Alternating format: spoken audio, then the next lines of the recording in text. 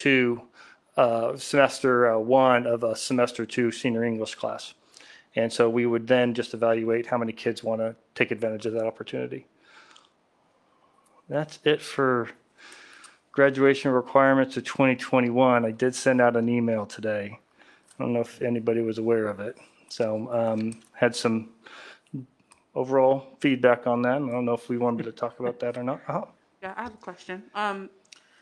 How many, if you know, how many students last year took advantage of that that process to reevaluate for graduating with 21 credits? I believe it was just under 10. And I can't, you were sitting in on the committee, weren't you, Paula? And so the follow-up is, are there students that did not fulfill graduation requirements because they didn't take advantage of that process? The counselors and grade level principal were combing through opportunities and making sure that the students that could have taken advantage of that opportunity were aware of the opportunity. Okay. Trina, do you have anything to add to that? No. You said it. Okay. Yep. Okay. Okay. I just want to make sure that there's not even though there is a process, sometimes when people see a hill, they don't want to climb it, and they would rather just, I'm not going to climb that hill. We'll see what happens. But really, they probably just need help climbing the hill.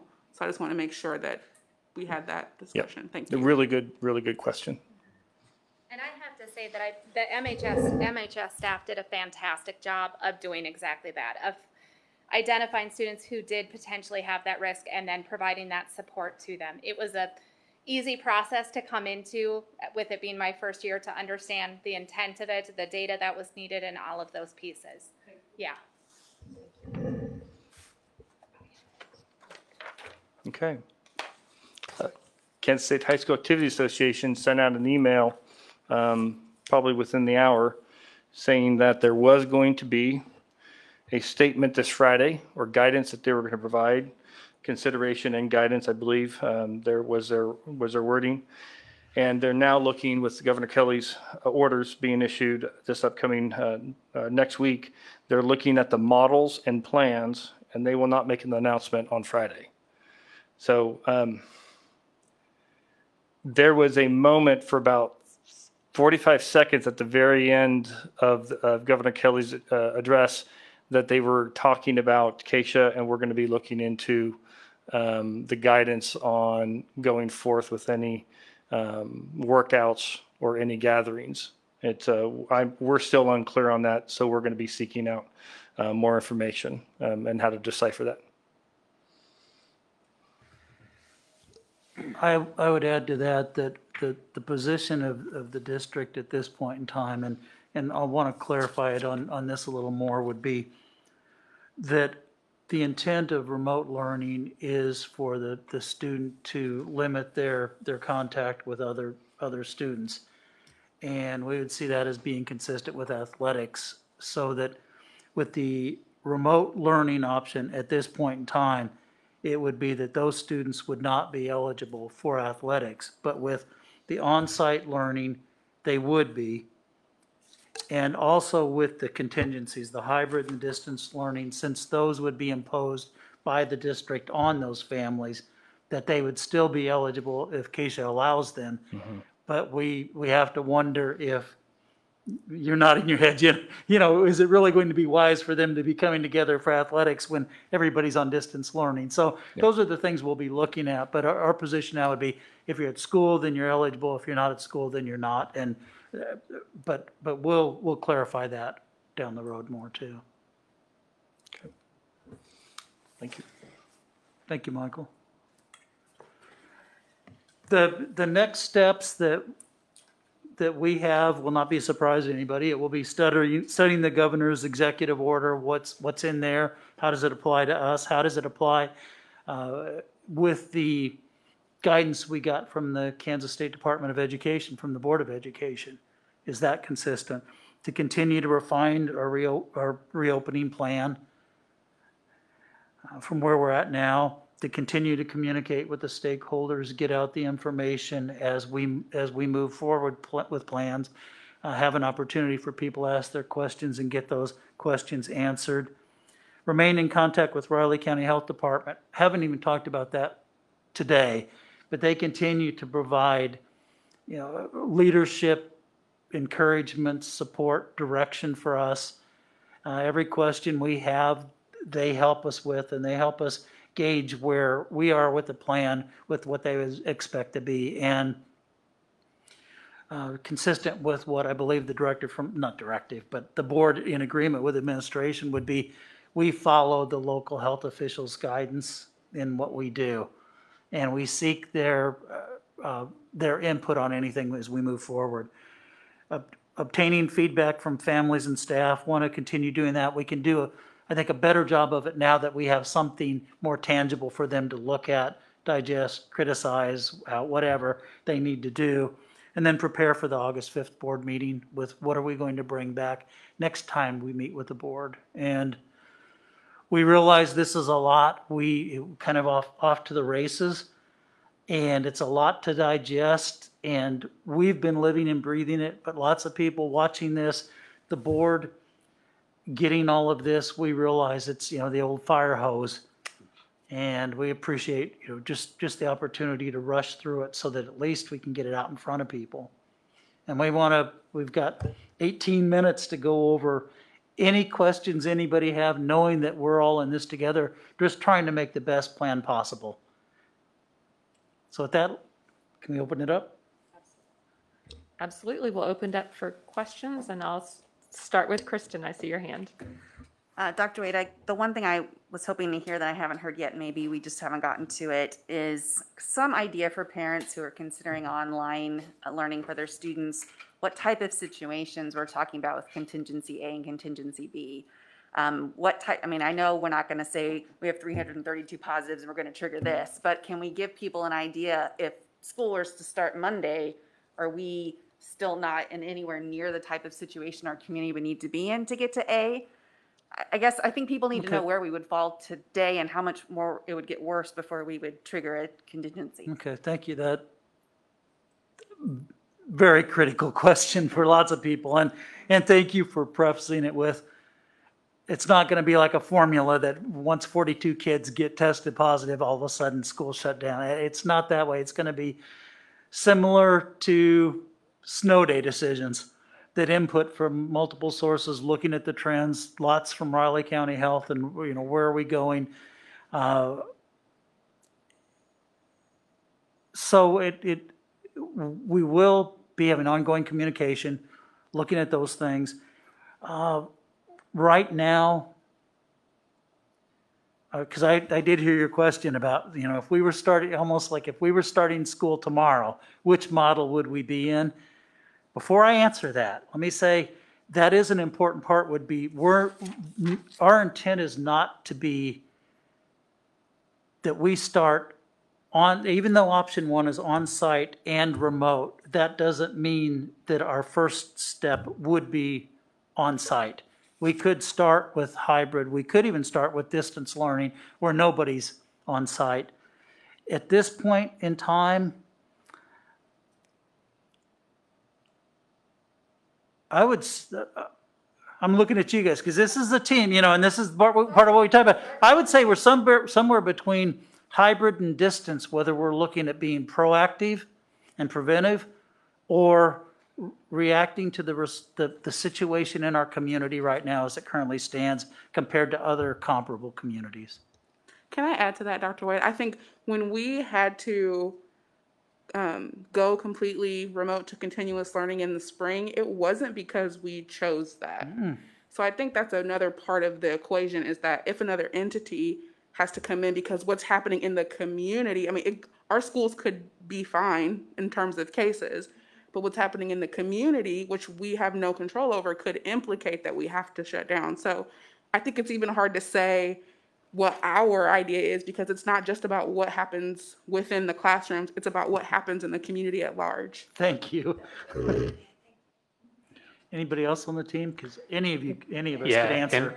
And I think a big thing on this is where we are staff-wise, and if we have a decent number of staff, be it bus drivers, food service, teachers, you name the position, you know, if you get a mandated quarantine with a certain percentage of your staff, we might not have the in-person capabilities anyway. So, I mean, very, very well, it could be staff. A lot of these safety precautions, you know, people, what you hear along the way, well, it doesn't impact kids as much. It doesn't, you know, they can weather through it.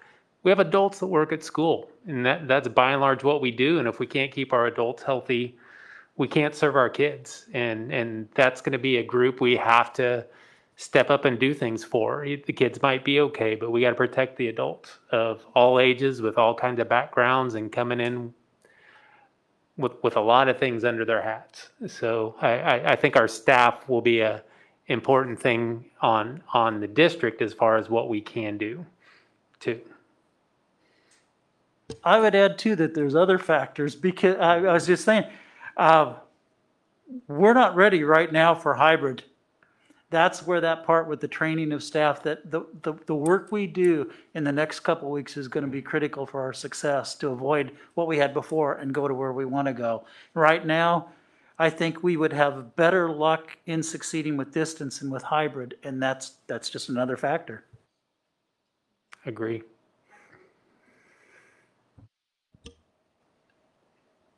I want to follow up on that, and then I'll come to you, Kurt, if that's okay.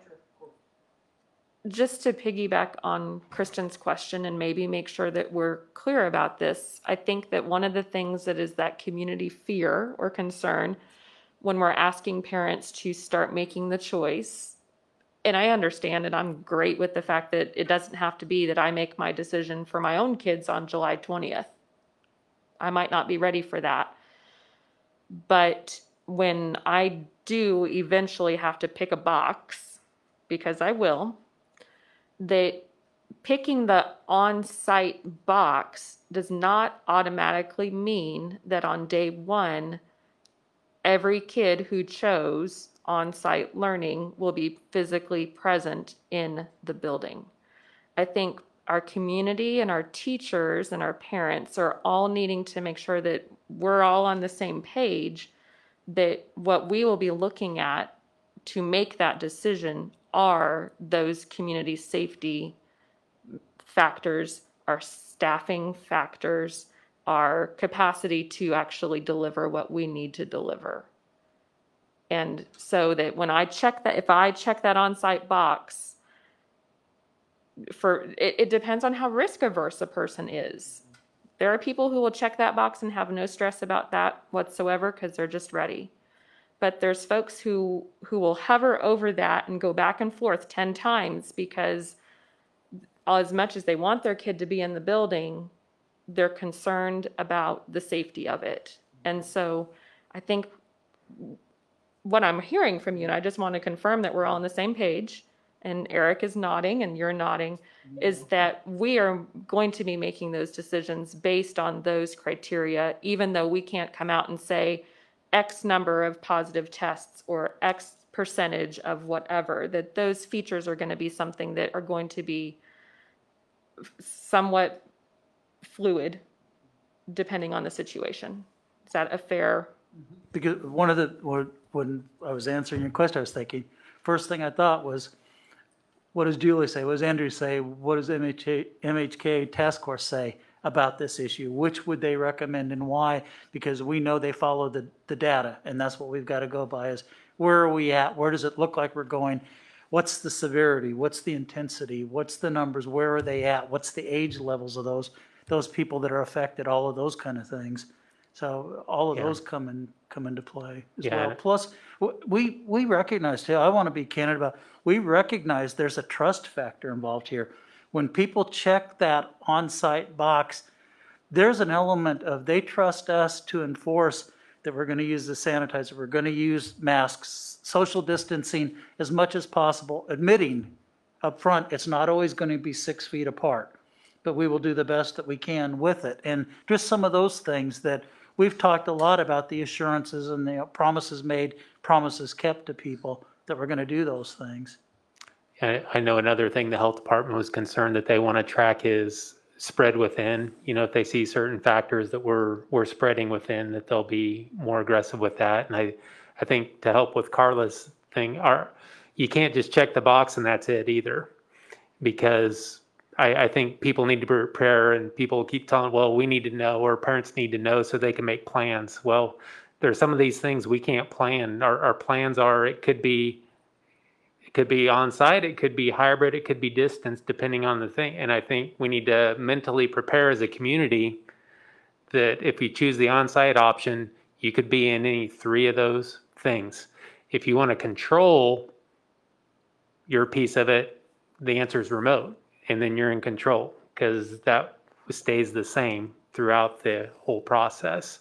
So for people that need certainty, it's there. It might not taste very good, but it's there.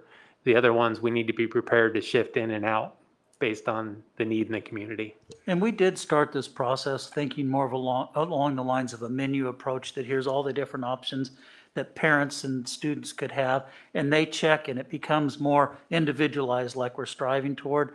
But as we looked at the factors of hygiene, of transportation, of food service, of social distancing, of all those different things, it became apparent pretty quickly that we're going to have to narrow those options, or we're not going to succeed at anything. So, well, it might appear controlling or dictatorial or whatever. It's out of necessity, not because we don't want to allow those other things. We look at what it would cost and the ripple effect, and we just can't support all the different options we'd like to do. Kurt? Well, great questions. I kind of like Jardine's comment about what's going on in the community, and I guess I kind of anticipate that. I think in my mind, a majority of the people are going to probably select in school, whether they like it or not, because a lot of families, they both have to work, and not all the parents can stay home and work. I've had some experience. Some of my coworkers that, and not only that, some of the people I know can work from home, but to have especially grade school age children, it's kind of hard to be able to try and work and have those children at home as well. So that would be just my anticipation. But the real question I guess I really want to make is, so are we saying, are we going to still open August 8th or August 12th and be all remote, or we're not going to do anything at all until the 8th? We don't believe we can open it all, start school until after Labor Day. I did catch the comment that it gives us a little more time to prepare, and plus we have all the new hardware that we're buying, and it would be easier for us to get in the hands of the kids. But I just wanted to make sure that was... Right now, we would assume we can still do some training and some planning with some people to make that possible. But we'll have to wait and see what that order says too. I think she wants to set us up for success when we open up afterwards.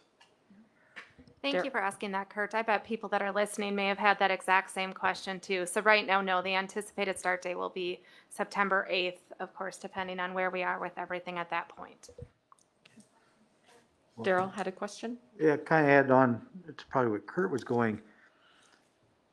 This is a moving target, it seems like, all the time.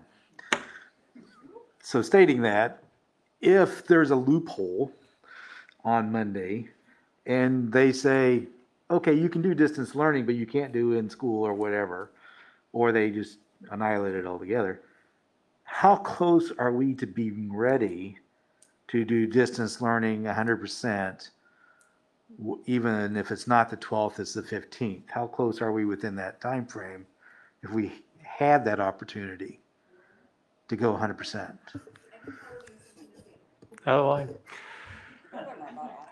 Probably not close enough for the 12th for everyone. I think certain people on our staff would be ready to go by then, not all. I think we need a little time, but I think it would be before the Labor Day. Am I comfortable with that? Smiling eyes? Okay. They say 80% of communication is nonverbal, and without your face, it's...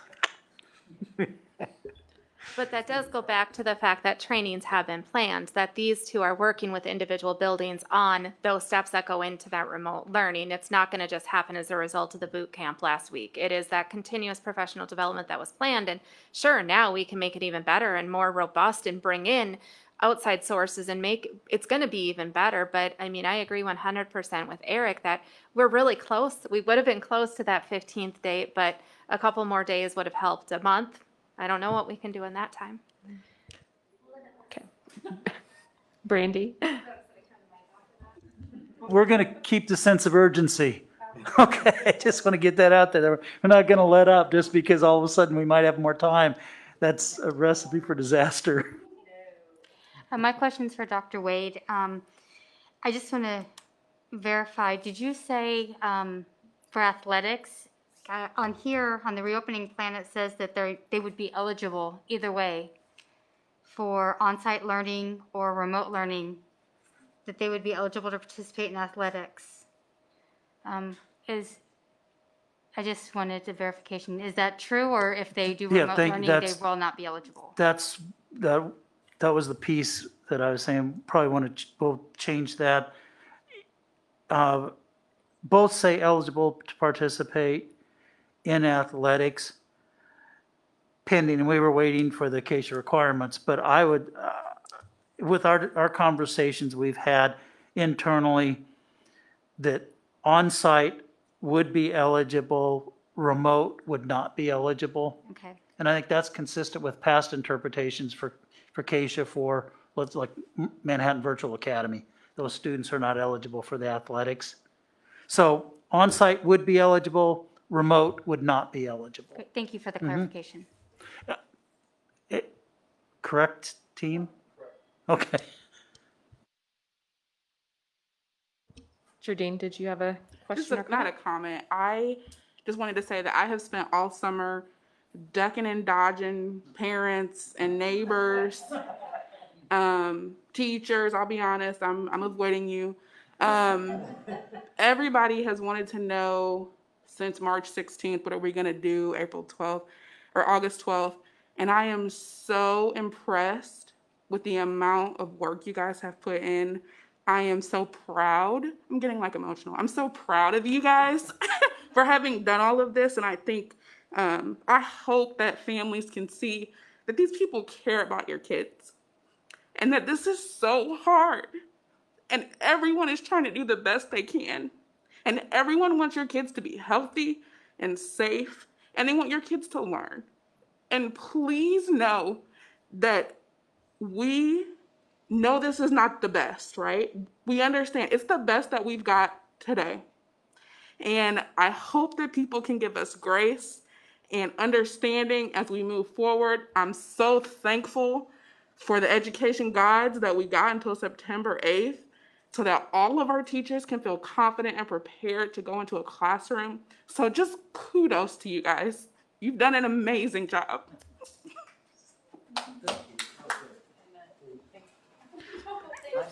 Ooh, while they're composing themselves. You get a couple, but they need some. They need some too.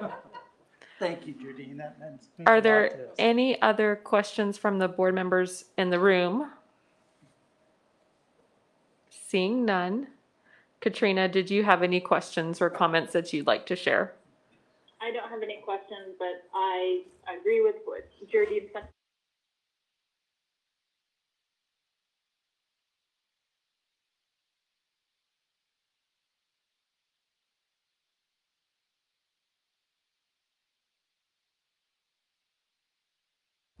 Thank you. And yes, Jardine, that was the right words at the right time. Hey.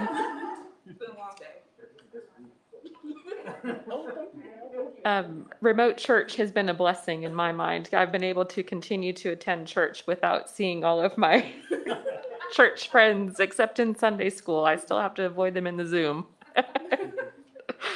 All right. And any closing remarks from Dr. Wade? No, I think just, and then we're at 6:30. Yeah, as long as there's another, well, we'll continue to take the questions, the comments, the concerns, suggestions, whatever that helps us move this thing along. And if it's anything we can consider, we will. If we can't, we'll tell people and tell them why. Great, thank you. And as we transition now, we'll transition from our work session over to our regular board meeting. Lisa and Stacy, before you sneak out, I do want to just say one more time, I won't make you come up here or anything. Y'all can stay back there.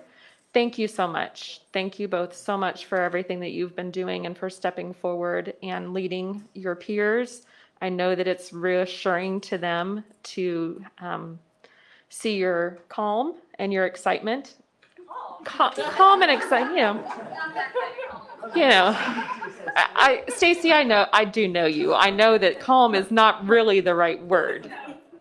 But your lack of apparent anxiety, your ability to come forward and say, we're going to be able to do this, and we're going to step forward, and we're going to lead each other, and we're going to help each other, and we're going to lean on each other, and it's going to be okay. And everybody needs to hear that sometimes. And so just looking at the feedback that I saw from your peers over the last week after you guys did that training, it went a long way for them and for us. And we just have the best people in this school district, and you're two of them.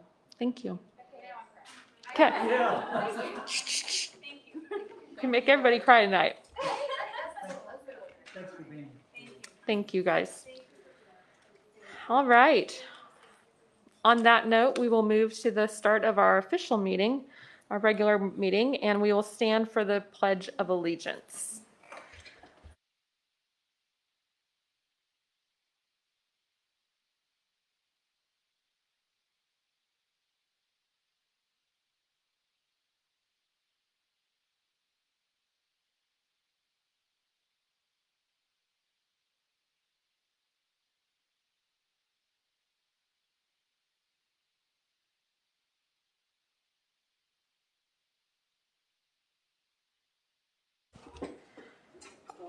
All right, our first order of the night in our official meeting is special recognition of Kayla Simon.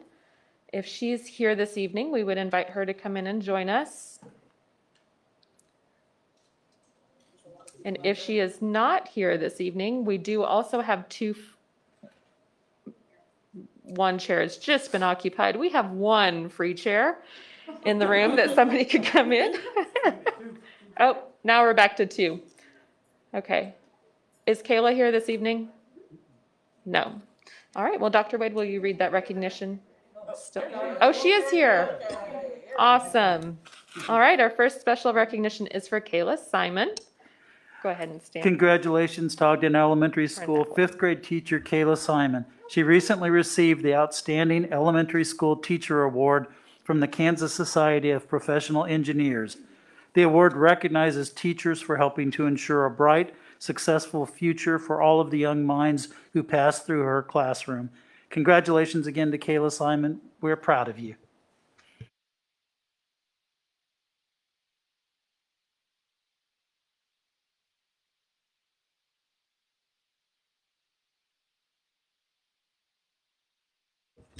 This is an opportunity for all of us to learn our nonverbal communication skills and practice them a little bit. Our next special recognition of the evening is for Sam Hankins, if he is here tonight. And he is not, but we'll still do his recognition. Congratulations to recent MHS graduate Sam Hankins. He was recently named the 2019-2020 Gatorade Kansas Boys Track and Field Athlete of the Year. The Gatorade State Player of the Year Award was established in 1985 to recognize the nation's most outstanding high school student athletes for their athletic excellence, academic achievement, and exemplary character. Ranked as the nation's number 12 recruit in the class of 2020 by mile split, Hankins launched javelin a career best 224 feet 6 inches in 2019, which was the number one high school throw in the U.S. last spring. He has signed a national letter of intent to compete in track and field on scholarship at Texas A&M University. Congratulations again to Sam Hankins. We're proud of you.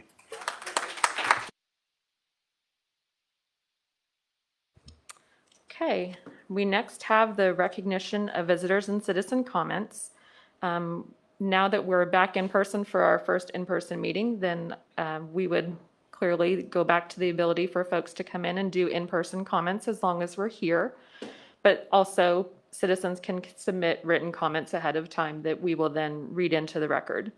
And this evening, we do have a written comment from Angela Moore. She's the Lee Elementary teacher, and she submitted written comments on behalf of the Lee Elementary staff regarding school cleanliness and maintenance, the HVAC concerns. And Diane Dennison, our board clerk, will read that into the record.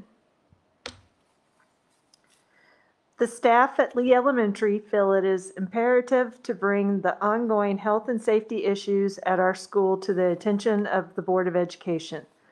We are deeply concerned for the safety of our students and our staff at this time.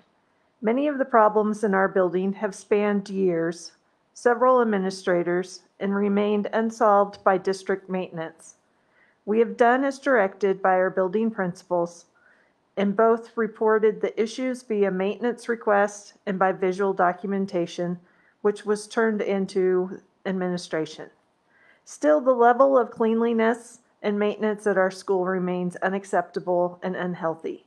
Situations that were barely tolerable, such as our malfunctioning HVAC, which causes classroom temperatures above 80 degrees frequently, and mold to grow from the ceiling tiles, filthy floors, sinks, and bathrooms, are a health concern and a stress during a normal school year.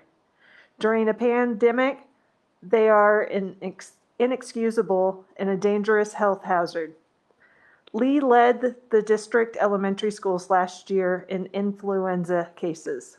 We feel this is in part to the unsanitary conditions at our school. If our influenza rates are any indicator, we do not feel optimistic about COVID-19. We share grave concerns about the safety of our indoor environment because of our dense population of students. Given the statistics on school HVAC systems show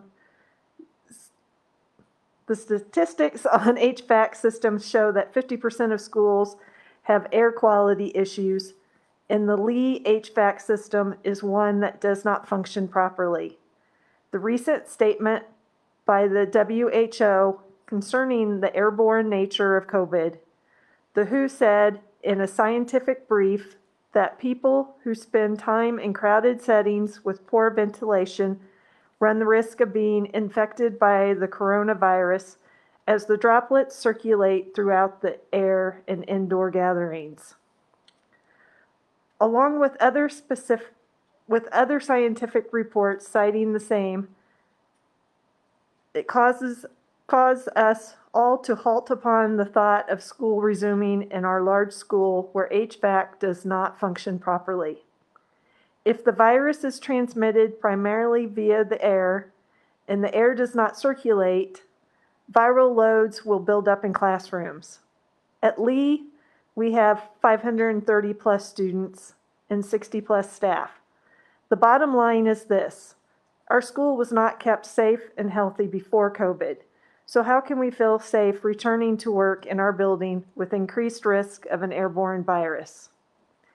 These very real conditions exist at Lee, a dirty, unsanitary building, crowded classrooms, unventilated rooms, paras and support staff who work in closets, and non-functioning HVAC. It would be disingenuous to assure the staff and public our building is safe if, in fact, it is not. Science and HVAC standards must be used to assess buildings. The EPA instructed ASHRAE to prepare guidelines for schools. They issued these guidelines. We asked the district to investigate this matter thoroughly and transparently and look into what can be done, as it is a matter of educator safety, the safety of children, public health. Outbreaks in schools will rapidly affect the public, and due diligence in terms of the science of how the disease spreads. Specific concerns: our buildings got a new HVAC when the building was added onto. It has not worked correctly since then. Some rooms have AC, some seem to have none. Some rooms are burning hot in the winter, some get very little heat. Numerous teachers and admin have turned in trouble tickets, had conversations, pleaded with everyone to help fix both the general building dirtiness and the HVAC issue. Every fall, temperatures are recorded inside classrooms above 80 degrees and as much as 98 degrees. Many avenues have been tried, our own maintenance crew, other area HVAC folks, etc. and still the problem persists. Teachers are frustrated and feel this is being swept under the rug yet again, and we cannot have this happen with our lives on the line. This issue of our HVAC was on the bond proposal poster they hung at our school to persuade people to vote yes on the bond. If they knew there wasn't enough money for it then, they should have never put it on the poster. Principals that have shared information about problems with our Lee HVAC, Nancy Cole, Mindy Sanders, and Erica Bomas. We are voicing our concerns yet again, as this can be dangerous because of the spread of the COVID-19 virus. We appreciate your time and consideration of the lives and safety of our students and staff. Sincerely, the staff of Lee Elementary School.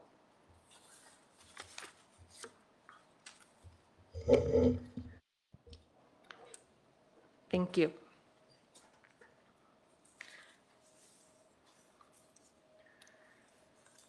For our consent agenda, we have the July 1st minutes, the consideration of bills, the financial reports for June 2020, the clerk's report, the treasurer's report, and the activities report. For our human resources report, we have the recognition of Kim Abernathy, who's a crossing guard at Lee Elementary. She has submitted her retirement effective July 1 of 2020. Ms. Abernathy has been with the district since September of 2011. And we certainly appreciate her service. For donations and grants, we have a $500 cash donation from the Caroline Pine Charitable Foundation to Amanda Arnold, Bluemont, Frank Bergman, Theodore Roosevelt, and Woodrow Wilson Elementary Schools for consumable A+ stream supplies, equipment, student technology, or other creative resources for a total this time of $500. Mr. Dorst, will you go ahead and come on up while I finish reading this here? We have the Early Learning Program Federal Report, the Early Learning Program Employee Handbook, the Early Learning Program Student Handbook, the Manhattan High School Handbook, Revised Board Policy CF Board, Superintendent Relations, the Revised Board Policy DFE, Investment of Funds, Revised Board Policy GAAD, Child Abuse, and Revised Board Policy HAE, Board Negotiating Representatives. And before we would ask for a motion for that approval of the consent agenda, there were a few questions about the Manhattan High School handbook changes, which is why I invited Mr. Dorst to join us. And then if he could kind of speak to those questions, we could then decide whether we want to have a motion to keep it on and move to approve the consent agenda as it is, or if we wanted to take that off and take that up separately. So Mr. Dorst, I contacted you, and Kristen, I think, contacted you as well, just with a few questions, things to highlight. One would be the change to the headwear, and then also some questions about photos and videos. The first one that comes up is on page 145 on the appearance. We really tackled this, and the reason that the Manhattan High School Student Handbook's coming to the board in July is there just isn't time for the admin team to get together and tackle it, and it's a big one this year. There's quite a bit of changes, and so the team agreed. I appreciate the board allowing us to do that, and it allowed us to meet, just talk about what we wanted. And it's interesting. I emailed President Hagermeister when you brought that up today, because I was talking with the CDI committee and mentioned that we wanted to go forward with something very similar. And so the one of the biggest changes in the policy, and we took parts of it and reworked it, but beginning at the beginning in the 2021 school year, headwear will be allowed. Headwear must follow the appearance guidelines of MHS and the Board of Education Dress Code Policy, JCDB, which the dress code policy, JCDB, is the opening statement in the appearance guidelines. And we believe that this increases the amount of positive interaction and decreases the amount of just negative interaction, the amount of time that we're asking students to take headwear off or remove headwear or working with them. We feel that we're going to see a large impact on the ability to just be more positive in students' lives when they come to Manhattan High School.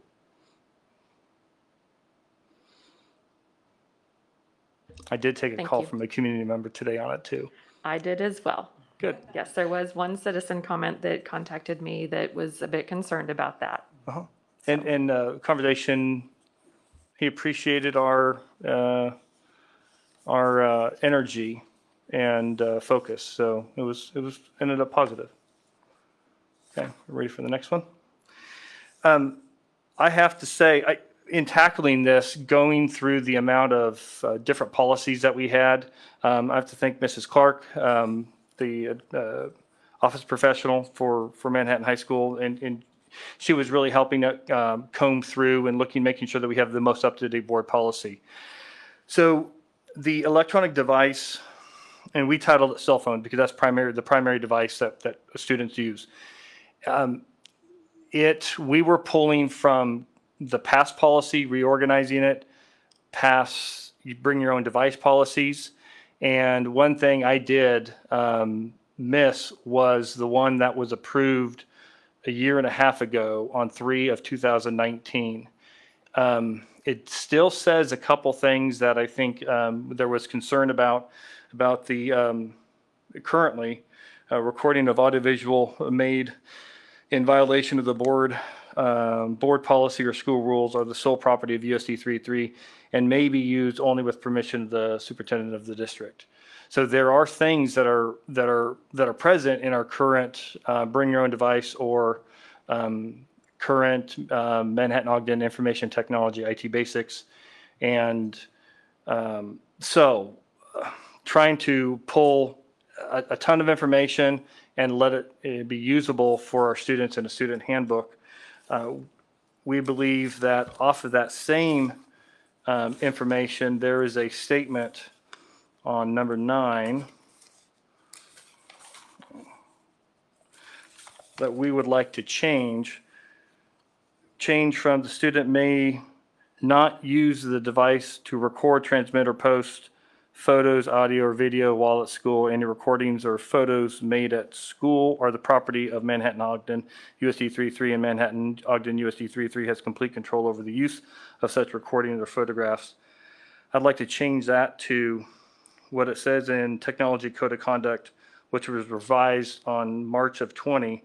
Any recordings or photographs made at school or school-related property or in connection with a school-sponsored event may become the property of Manhattan-Ogden USD 3.3. May become the property. If a student transmits or posts content in violation of the board policies, administrative procedures, or school rules, it is understood that Manhattan-Ogden USD 3.3 has discretion over the use of such recordings and photographs. I think that would be a suitable change. Okay. So the concern that I had heard back was, so if I'm at the high school, I'm a high school student and I'm hanging out with my friend Jardine in the Commons and we take a picture, is that now the school's property? And the first reading of that, I think that would be a reasonable interpretation. And I don't know that that's what we were really going for or what you were going for at that point. I think the main concern was that if there was behavior or photographs or videos that were criminal or inappropriate in nature, that the district would have some ability to pull that information back and address it accordingly. So I appreciate the work that the technology team has done this year, because I think that the language in that number 9 from the technology policy is consistent with I think the intent originally in the first place. Plus then it's just consistent. The technology policy is the same as the high school policy. So did anybody else have any? Daryl, did you have any? Well, if I remember right, Kurt, you were here.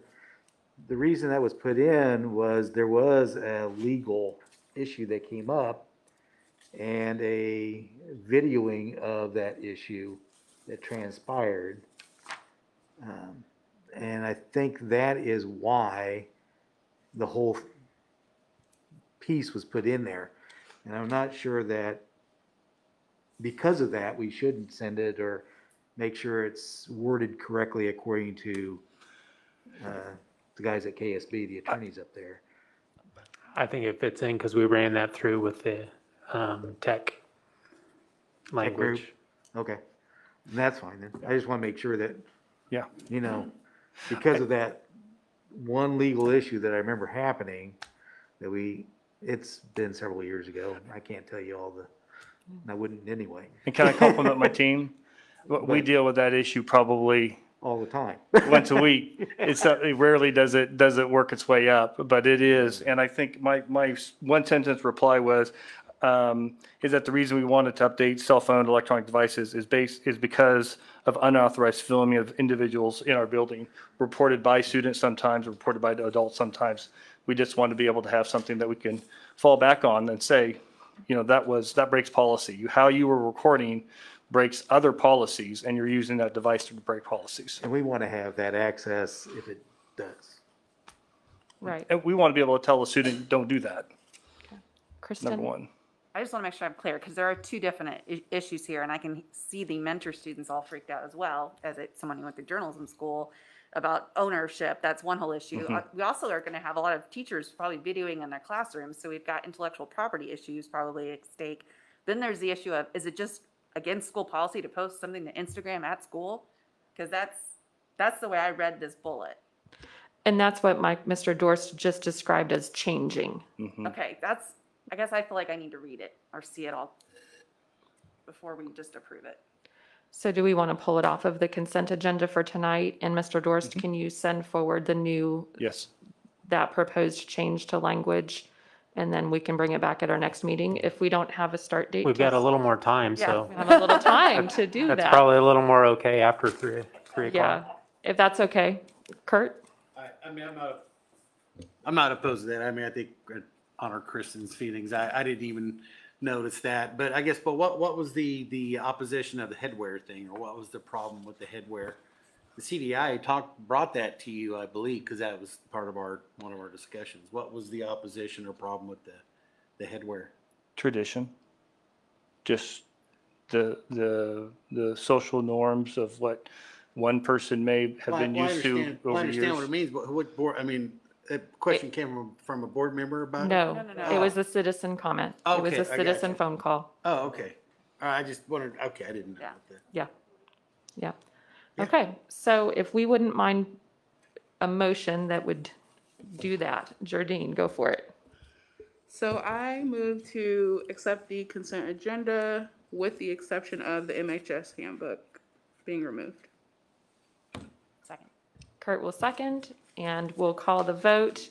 If you're here, if you'd raise a hand if you approve. All right, and Katrina? Yes.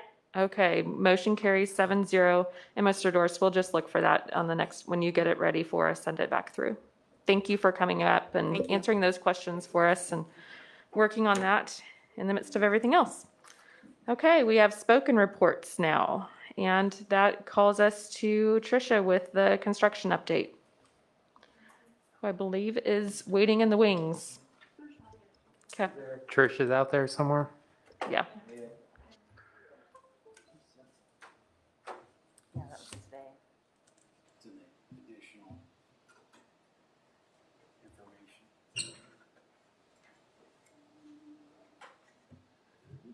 I got you.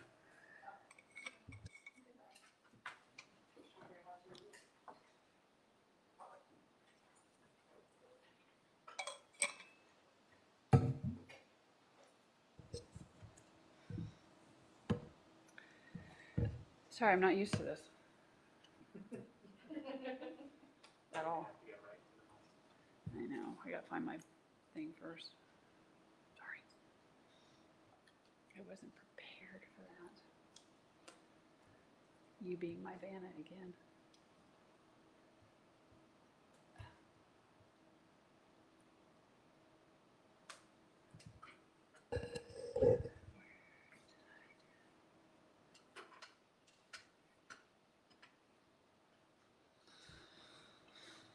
Okay. So as we have the board report, we'll go through it. Next slide. So Eugene Field, College Hill. I will tell you, first and foremost, Eugene Field. Clint just sent me 5 options on Eugene Field, so he's been working very hard trying to come out with a layout that I think that he's happy with, I'm happy with, you guys would be happy with, but also stays within the budget.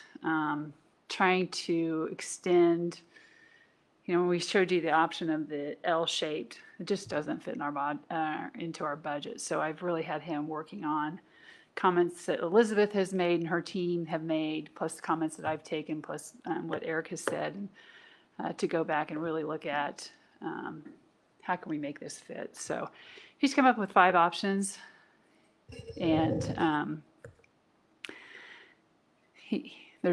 I'll bring him to you guys, but he really likes number 4 and 1, and I really like number 5 that he sent me. So it adds an element of creativity that I like, and it allows for 2 parking lots and a pretty good size playground on the north side of the building. So I'm going to get with him tomorrow and kind of go over those things. But that's kind of the update that happened after I had done my report. So College Hill, lots is happening at College Hill. I can't praise Josh, the superintendent over there. He makes things happen before they need to happen. So the West Wing has all their first coats of paint on it, with the exception of in the hallway and in the kitchen.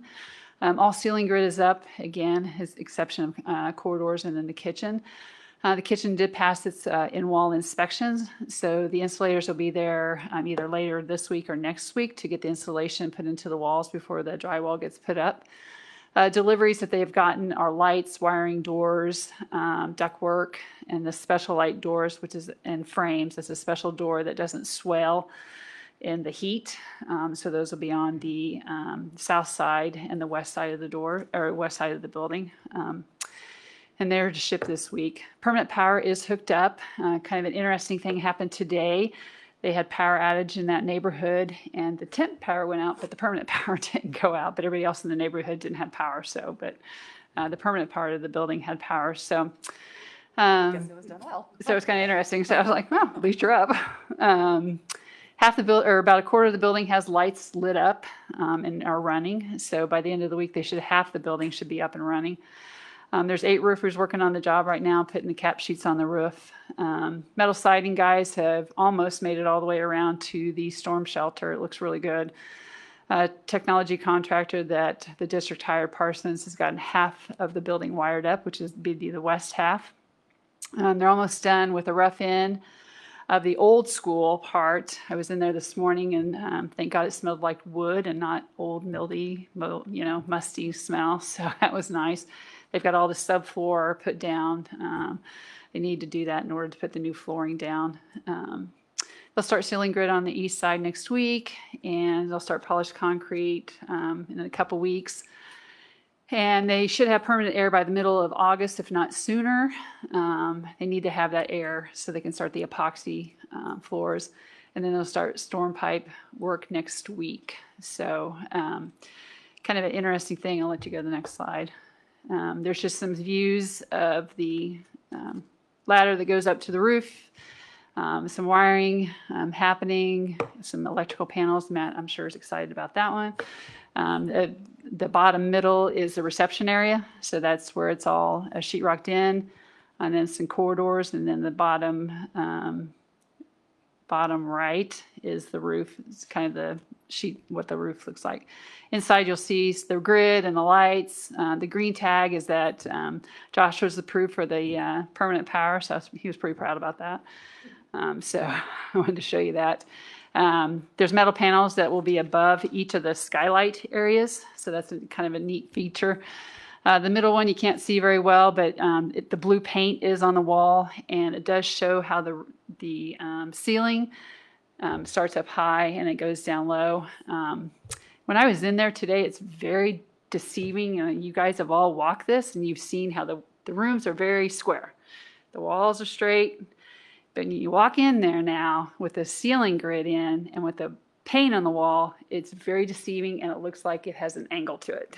And I'm like, so I looked at Josh, and I'm like, did this room change? He's like, no. And I'm like, it looks like it all triangles in here. And he goes, it's not. And I said, it's a huge deception when you walk in now when you see it. So it's kind of cool though. And it's really neat. And it only happens when the light comes on. When the lights aren't on, it doesn't do that. But when the lights come on, it's a really interesting deception that happens in there. So I'm not sure Clint meant that, but maybe he did. Next one.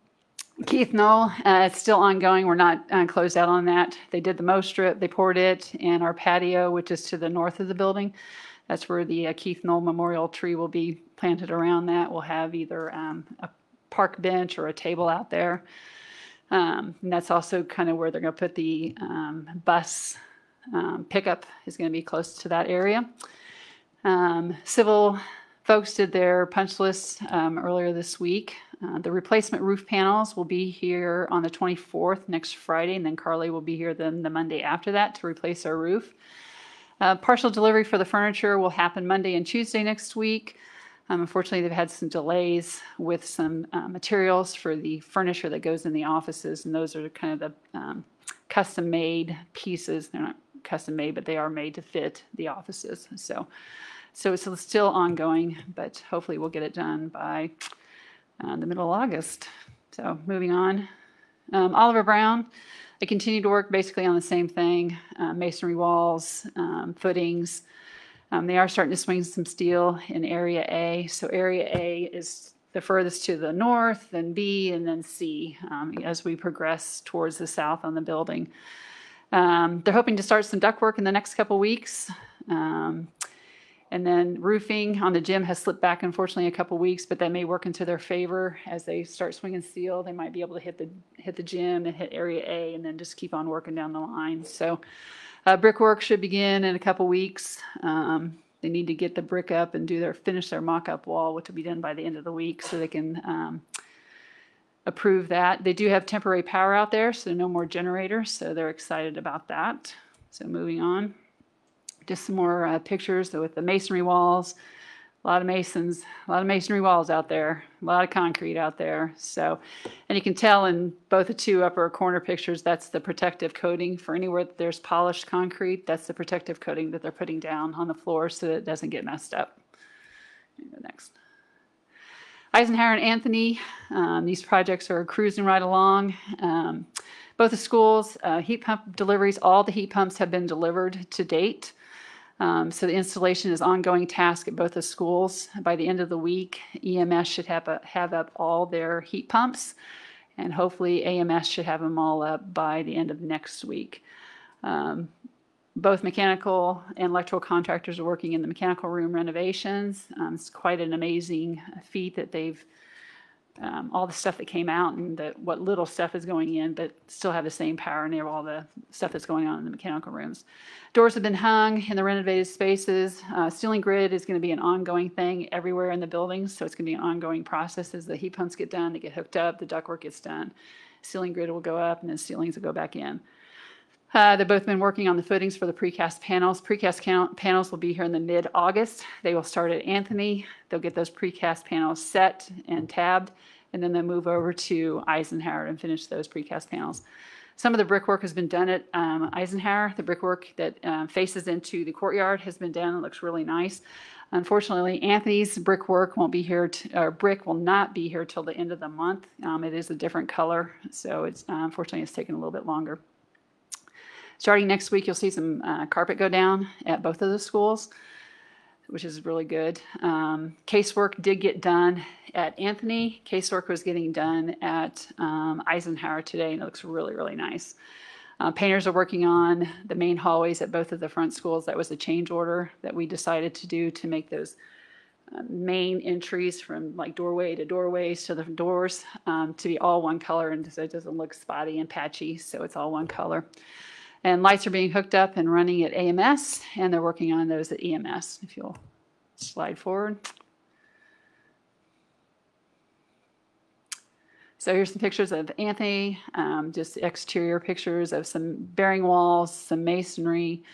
I took those today so you can tell it rained, and there was nobody on site this afternoon. So next one. So here's some exciting pictures of the interior. So the top left is the counter space. That is going to be the new reception area. That is about 40 feet long. It is one huge reception desk. So it's a lot. So the middle picture in the bottom, that is the piece, that is the front piece of that counter. So it's got purple in the back, and then there's this really cool kind of a glass metal piece that goes in front of it. So obviously at Eisenhower will be green. And then just some other pictures of casework. The bottom right to the purple, that is in the nurses area. And then there's the other pictures are of the library. So you can kind of see that the ceiling is going to have some dimensional heights to it. Some pieces are going to be higher, some other pieces are going to be lower. The picture to the far top right, that is the clouds that are above where the circulation desk is going to be, and just outside the librarian's office. So, next one. At Eisenhower, here's some pictures of the exterior. So they're kind of all about in the same place as far as masonry go. And they are sharing the same masons. So he's going back and forth and has crews working on both sides. We'll go to that next one. And some of the interior pictures as well. Pizza box toilet lid. Pizza box toilet lid, that's right. Stay out of it. So that's one of the new bathrooms, actually, that we've created into the workspaces.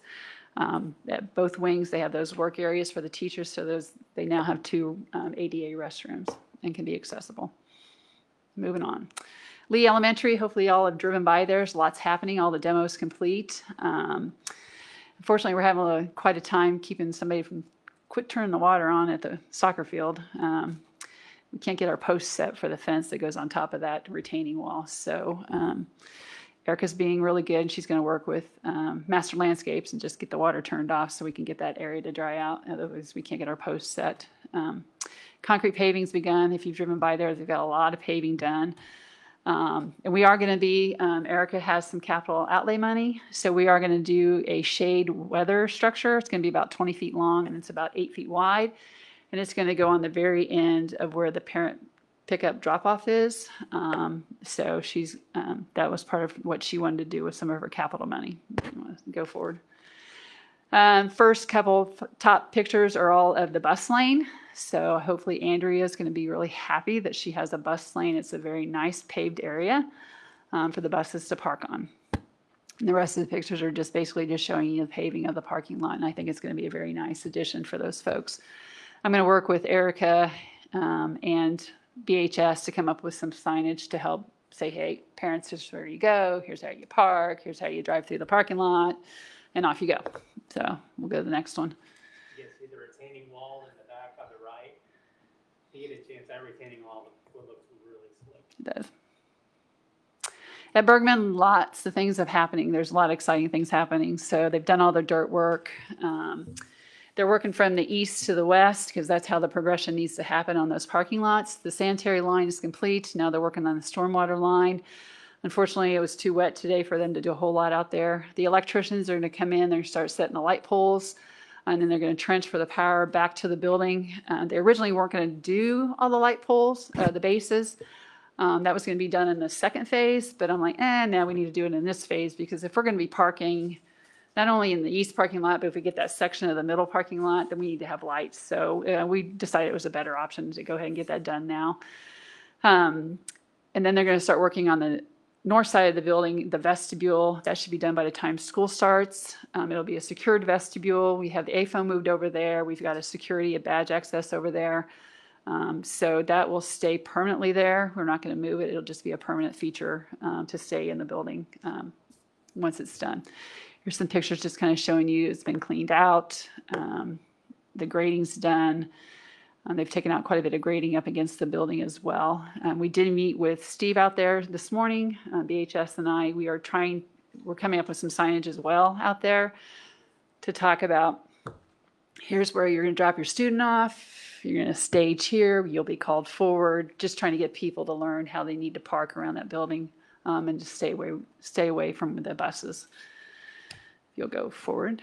Manhattan High School, we're having our first kickoff. We're having our kickoff meeting on Monday. via Zoom. And as it stands right now, the project was supposed to start on the 27th, but I just got word this afternoon that fencing will start on the 23rd. There's a lot of fencing that's got to go up over there on that west side. So they are going to start on the 23rd. Next week, on Tuesday morning, I have a 9:30 meeting with the city. We got to talk about what trees are going to stay and what trees are going to be removed as we have a construction entrance that's going to come off of their service entrance over by the zoo. So we've got to talk about what we need to do to clear out the path and clear our way in order to get to the south side of our property. So things are starting to move along with that. And then Marlette, I got a new kitchen layout, so I've sent that to Stephanie and to Sheila to look over and waiting to get feedback on that. The warehouse, Jamie and I have a Zoom meeting with Gould Evans to see what they've laid out for us for the warehouse. So we look forward to that. And questions? Anybody? Were you Somebody. excited to have 3 extra weeks possibly come up today?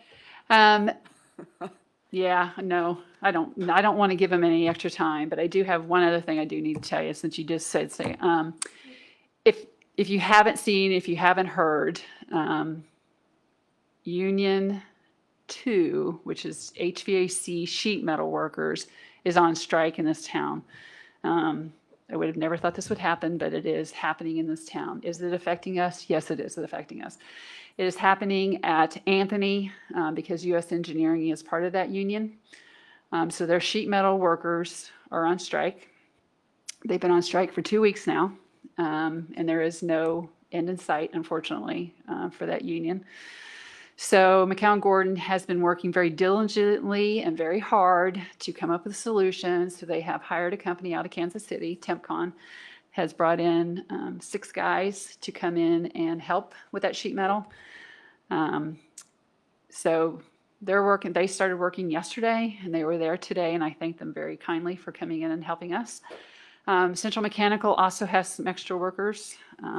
Somehow they're not part of it. I don't get it, but they're still working at Eisenhower, but they're also going to send 5 guys over to help us.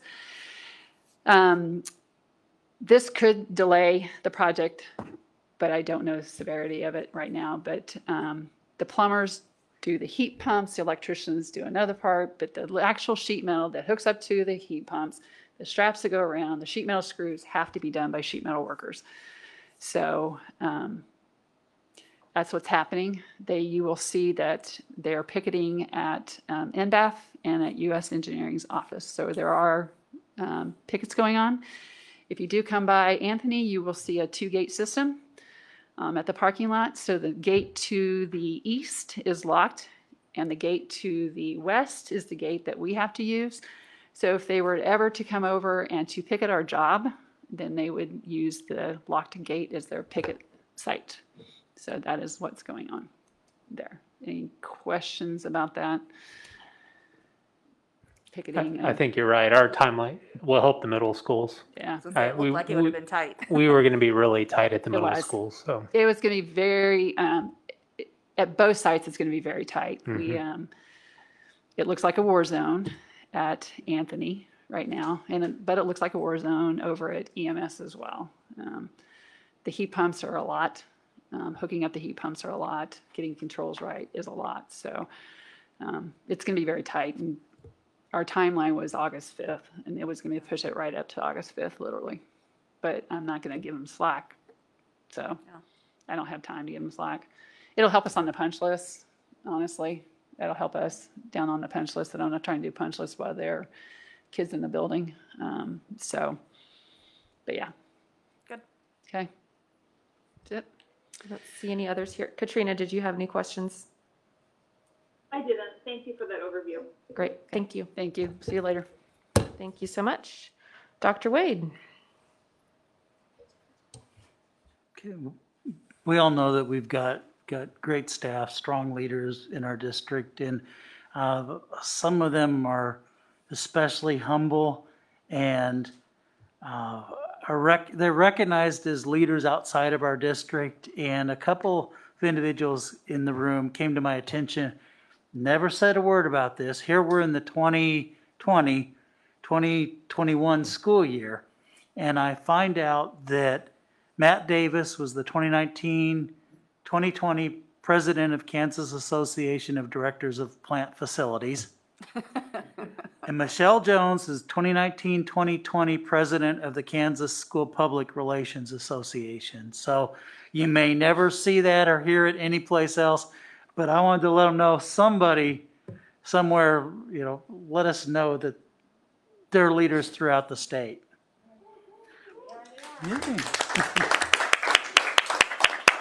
Also would like Michael Dorst to come up again. He's getting up to the mic quite a bit today, but wanted him to talk a little bit about the commencement ceremony, because that was something earlier in the year we said, after we saw the plan and from the state, announcement needs to be made about commencement ceremony. So he did send something out today, and I'd like him to talk about it.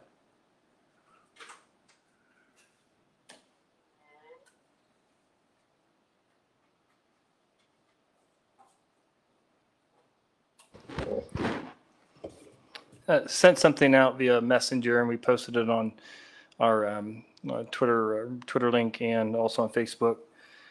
And it was a message to the Manhattan High School 2020 graduates and parents. And we had planned for our commencement to take place on Sunday, August 2nd at 7 p.m. at Bishop Stadium. We continue to be in communication with Riley County Department of Health about our size limit of events. And then also, we have continued to reach out to K-State, our contacts at K-State, to see if K-State facilities were an option. I think it's good to mention at K-State, they have canceled their convocation, in-person convocation with their kids. There's to ask and to even imagine that they would cancel an event like that and then invite us on. Also, they're limited on their staff, especially on August 2nd. So we have two options that we're going to put forth that they could take, our graduates can take advantage of either one, both, or none. But one of the options is on that same day, on August 2nd, because we know a lot of family get-togethers have been planned around that date, that we're going to set up an area in our northeast courtyard right by Sunset parking lot, because we can control that the traffic flow in and out of that area, and have an opportunity for them, for our graduates to come up, receive their diploma covers, and take a picture. We're going to have it set up for that. It's something that we've seen other schools. I know Emporia has done it. I've been in communication with their principal, and they had a good turnout with that. We'll also have somebody there to take a picture of the graduate by flags, something similar that the graduates have received in the past. And then also Sunday, May 9th of 2021 is our 2 p.m. at Bramlage Coliseum is the graduation or commencement ceremony for the graduating class of 2021. We're prepared to welcome, invite, and recognize our 2020 graduates also during that time. So there's information about making sure they stay in contact with Mrs. Walters by a certain date. We don't want them to commit now to that because things can change, but by April 1st, we want them to have their commitment if they're going to do that, so we can begin to plan around that. But we're going to be working with our graduates. We're also was in communication. I had to leave a message with Alan Zhang, but spoke with Will Bannister. Those are our two commencement speakers. They both understood. They were almost, it seemed like they were expecting the phone call. And they understand why we can't proceed because we're, limited to mass gathering size of 50. The way we averaged it right now with the feedback that we received, if we just limit it to 2 people for visitors per graduate, we're teetering around 1,500 to 2,000 people, because you're not going to just limit it to 2 people, sometime maybe 3 or 4. So if we're looking at a mass gathering of 1,500 people, and you say, well, just divide that up into manageable groups of 50, that's 40 ceremonies. So just doing the logistics and the math on that, you begin to understand why it would be difficult. And I say all that, and our graduates are still worth it. So we're trying to figure out what the best thing to do would be. It just, can we fit 40 hours of ceremonies in? And we just can't. And that's the hard call that we had to make. But the two options that we have, I think, are good options. And we'll continue to work with Will and Alan. And we'll have that. I'll have a section of a video that we'll put together recognizing and certifying that the class of 2020 have met the graduation requirements for the Board of Education. Thank you. Do you have any questions for Mr. Dorst? I know it's not an easy decision. And thank you. And you've definitely demonstrated to them that you wanted to do this, that, that everybody ought to be able to see that you've done what you can, be able to recognize them in a couple different ways. So thank you for that. And I think it's good. I mean, we had a map, a plan for Bishop. We knew where graduates were going to come. We knew we weren't going to run the rehearsal because you can't, that would just be increasing contact. Had the stands at Bishop divided out, figure out how to do that. When you start talking about bottleneck of people coming into Bishop, the close contact that they would be, it just, and our when we met with Julie Gibbs, it's just something that there's no plan that would be acceptable to our current condition. I think Eric's got an update for us on CARES money tied to COVID. Yeah, I had a meeting today with Riley County and some other schools within the county about county's CARES money, which is also known as Sparks money. So if you hear anything about Sparks money, schools are one of the eligible entities for that. So we kind of went over a meeting of what was an eligible expense under the Sparks.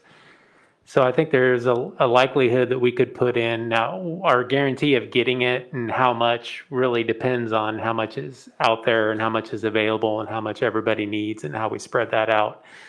But I think a lot of the PP&E purchases we've had so far can be an eligible expense for us. Some of the technology purchases, some of the extra time. When we talked about Lisa Julian, Stacey Harris, training staff, bringing them in for 3 days, bringing other staff in for Canvas training. Some of that is that we're doing that out of response for COVID and anticipation of, at-home learning in some capacity. So that could be tagged to a COVID expense. So some of the extra things that we're doing to combat, like I said, the PP&E, the masks. We put in an order for 14,500 masks.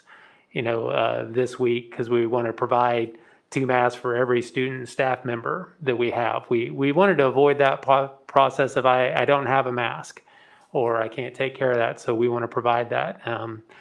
We want to do that, but that could be something that could be a reimbursable for us down the line, as well as some of the like plexiglass Matt was talking about, the hand sanitizer, the wipes. When I put in my first mass order of disposable wipes, I think when Jamie told me how much they cost, I about fell out of my chair. They're crazy expensive, and Sparks money can be anticipated. We can take what we've already spent and put in for that, but we can also anticipate what we would spend out through the month of December is eligible for Sparks money. So we've got a lot of options. We'll continue to work with the county on getting them that information. So I just want to let you know we've got our hat in the ring as far as county Sparks money.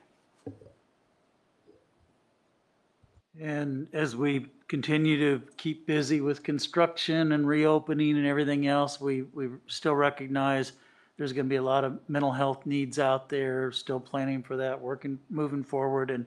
And like Andrea Teedy, just to give an update on the mental health intervention team, school mental health, whatever the 2 big mental health areas we have, please tell them I about. studied so I could define each of these and sound incredibly intelligent. So I don't know if you remember, but we've had 2 simultaneous grants and programs running this year. The first one is our mental health intervention team, which was a partnership between our district and Pawnee. And the goal was to have a mental health liaison that could help connect our students and families with services through the mental health center. And then on top of that, we were also doing our school mental health initiative, and it all really paired together very nicely. And I'm grateful that we had both running at the same time, and probably didn't realize how beneficial it was to work together until you evaluate like all the things that we get to do because we're working together on both of these grants. So we were afforded the opportunity to expand into year 2 on both initiatives. So approved for additional funding through the mental health intervention team, and we will be adding an additional mental health liaison. So Sam Brown is our current liaison, and we'll add an additional one, hopefully soon. And then we'll also continue our school mental health initiative through TASN. So great things happening for kids and families and supporting teachers and schools. So we look forward to that opportunity. So I wanted to let you know that that hasn't gone by the wayside by any means as we talk about other things. That concludes the superintendent's report, unless there's questions. Any questions for Dr. Wade, Katrina? I don't. Thank you so much, Dr. Wade. Good. Thank you. All right. Ashley, if you want to come on in. We've got our NEA Manhattan-Ogden report tonight, and some other folks that are going to be coming in as well. Come on in. Thank you guys so much. You're definitely going to want to make sure you turn on your mic and pull it up close. Oh boy, oh boy. This is fun. How's everyone doing? All right, so just some updates really quick. Sorry, Aaron really tries to keep me on point, and maybe next year. We got negotiations still going on. We'll be working on that tomorrow. Looking at the new year, everyone's just kind of trying to play whack-a-mole and get things as organized as we can. Benefits enrollment, of course, is July 27 through 31st. And as of right now, new educator luncheon and ice cream social is for July 31st.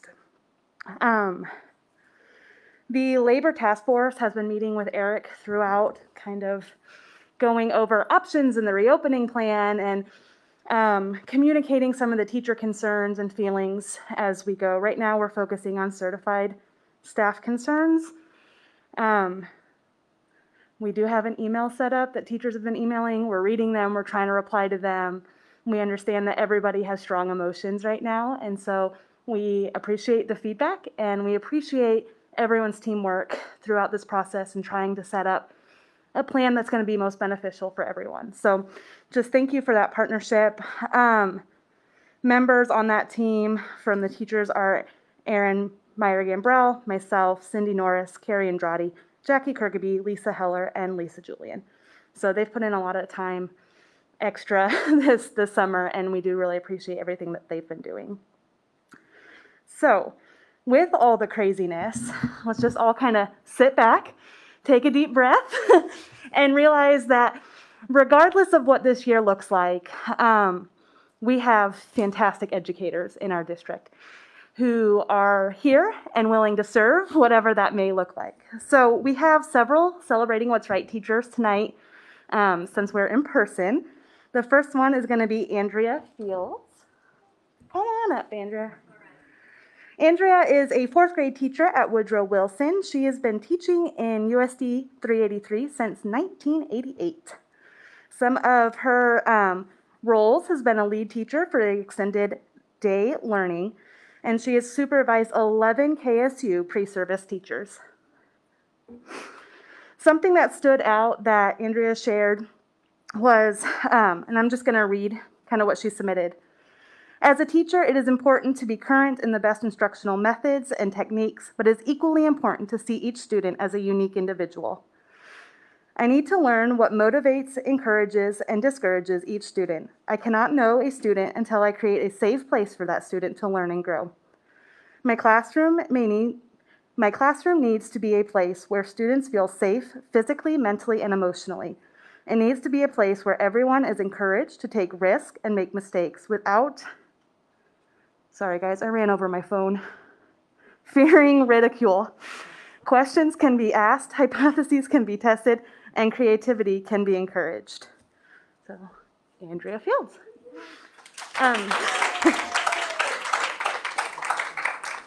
I did tell them that they could share anything if they wanted, or if you guys have questions, feel free. Any? Okay. Thank you. Thank you, Andrea. Callista Speak is next. She's not unable to be here this evening, but we still feel that she deserves some recognition. She is a kindergarten teacher at Amanda Arnold and has been in our district since 2015. Some of the roles that she has had in our district include science lead, building leadership team, summer camp teacher at the Power Panther Club, student improvement team coordinator, and a mentor teacher. Something that she wrote that stood out was, teaching is a profession that is always changing. Isn't that the truth? Sorry. Every year, new strategies are being introduced or reintegrated into schools. Teachers should be continuously learning and always striving to learn and implement the best strategies to help students' learning and student growth. Teaching goes above and beyond the classroom, which makes teaching not an easy profession. It takes a lot of heart, patience, teamwork, and love to be an effective teacher. Effective teaching is being prepared for all students who walk into the classroom and using multiple learning strategies to reach all learners. So that is Callista, if you happen to see her around. Okay, and I apologize, I am going to mess up her name, and I already told her I owe her cookies for it. We have Minon Riffet. She's a second grade teacher. She's unable to be with us tonight. She is a second grade teacher at Woodrow Wilson. She has been in our district since 2009. Some of her roles include being the building social committee, internal communications committee member, building leadership team, MTSS grade level representative, teacher representative for the site council, teacher representative for the PTO, and professional development committee member. A little bit about her philosophy. My philosophy has ebbed and flowed over the past 15 years. It has evolved with the changing needs of students. My philosophy is now simple. Relationships are key. Know your students and let your students know you. Let them know you care. Let them know they mean something to you. So, she is another fantastic teacher. All right, Linda Duckworth is here tonight. Guys, reading is hard after summer off. Okay, Linda is a third grade teacher at Northview. She has been in the district since 1993. Some of her roles have included social committee chairman, social studies lead teacher, building leadership team for MTSS, PDC lead teacher, and TLC representative. Something that stood out that she submitted was, the structure of education is built around the relationships we form with our students. Every child comes to school with a unique set of circumstances. As teachers, we must meet the student where they are academically, emotionally, and behaviorally. We must create a safe and caring learning environment where students feel empowered to learn. If a teacher is able to build trust, they are going to be able to encourage their students to take risks as well as ownership in their educational journey. From that, the students will gain confidence, enabling them to reach learning goals that they may not have believed they were able to reach. Authentic praise and feedback in a trusting environment coupled with consistency and high expectations encourages students to reach their full potential. Any questions? Okay, this is Linda Duckworth, everyone. All right, Marcia Schreiner is next. She is a title reading teacher out at Ogden, and she has been teaching since 2013 here in our district. She received the Outstanding Early Literacy Teacher Award in 2019 and Innovation Award winner in 2018. She said, I believe that every child can learn, and boy does she. Having worked with her before, I could put some of the most difficult students that I knew that I just wasn't sure how to reach in her room, and she just has the magic, you guys. It takes everyone involved with that child to create a lifelong learner. Not all children learn at the same rate or in the same way. My role as a teacher is to know where that child is in learning and what that child needs to learn. It is my job to ensure the child feels safe and that someone cares. I need to make education relevant, visible, and give corrective feedback. At the end of each day, my goal is for the child to learn more, retain more, and utilize the lessons taught to do better than the day before. Marcia Schreiner. Thank you.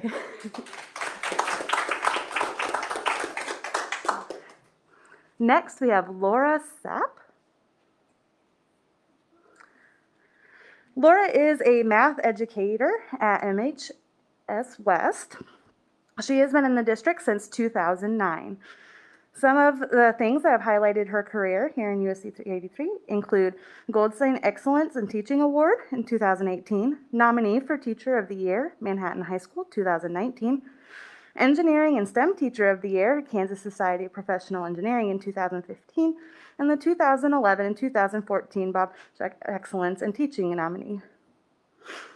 Something that stood out that she wrote was, I believe in the importance for teachers to be facilitators of learning, a desire to challenge my students to think for themselves in a diverse and ever-changing world, actively encouraging them to develop as individuals. My classroom is a space where students feel safe to share their thoughts, ideas, building self-confidence to take risk during the learning process. It is essential to support the learning of all students. I strongly believe that instruction should be adapted and modified to reach the unique learning needs of my students. Expectations remain high, and each student is challenged. Lessons should reflect learner diversity, which includes learning styles, as well as social, cultural, and linguistic differences. Students are fully engaging in their learning and can apply their knowledge and make personal connections. Thank you.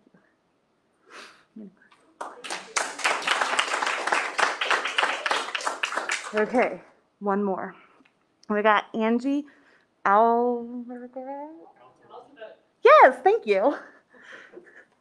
And I don't believe she's here tonight. Okay. 7th grade teacher, math at Eisenhower Middle School. Oh, Jesus. Sorry, she has been in our district for 22 years. Some of the things that have highlighted her career include being MTSS Building Leadership Team Representative, Math Department Lead, Book Study Facilitator with KSU Math Institute, QPA Building Accreditation Co-Chair, MTSS and PLC Planning Committee, Book Study Facilitator for something else, Advanced Education Accreditation Chairperson, and Yearbook Sponsor. She wrote, "It may be cliche, but teaching is so much more than the content of our lessons. It is the treasured colleagues and the atmosphere we create together to provide a rich learning environment for our students and their families. So many times, our classrooms are the only place students feel comfortable enough to be courageous risk takers without the fear of rejection or embarrassment. The sense of love and belonging is vital for real learning and growth. They must believe that they are worthy, and it is up to us to ensure this happens for all students. We must meet them where they are at and guide them towards their greatest potential. Most of all, we must love them." That wraps up our 2019 Teacher of the Year nominations and our Celebrating What's Right for 2019.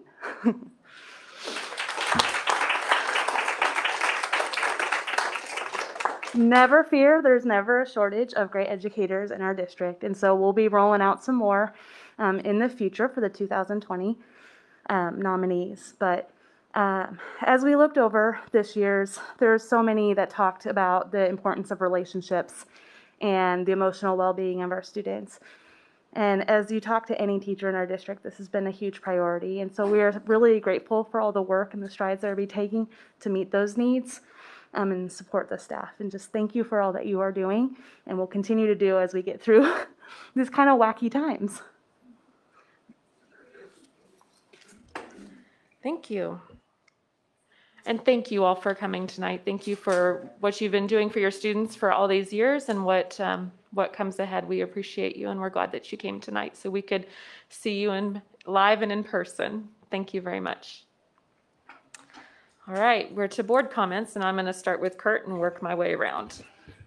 I'll be very brief. And well, first of all, I just, I was going to say something like I can't say it as elegantly as Jardine did, but awesome. I know, well, yeah, I don't know if I could have that much emotion, but, thank you for what you said. It was just perfect. But, I just want to say that, we've all been hearing from a lot of people, and seems like it's, some people say we should open school as always. Some people say we shouldn't open school at all. And it seems like every time you read an article, the next one contradicts the one you just read before. And I like to tell a lot of my friends, stay off of social media and just, we're doing our own thing. We're doing what's best for staff and for our students. And that's our number one priority. And there's lots of very smart people that have been working on this. So that's about all I got. But I'll just, and then add what Jardine said to the end of my comments. So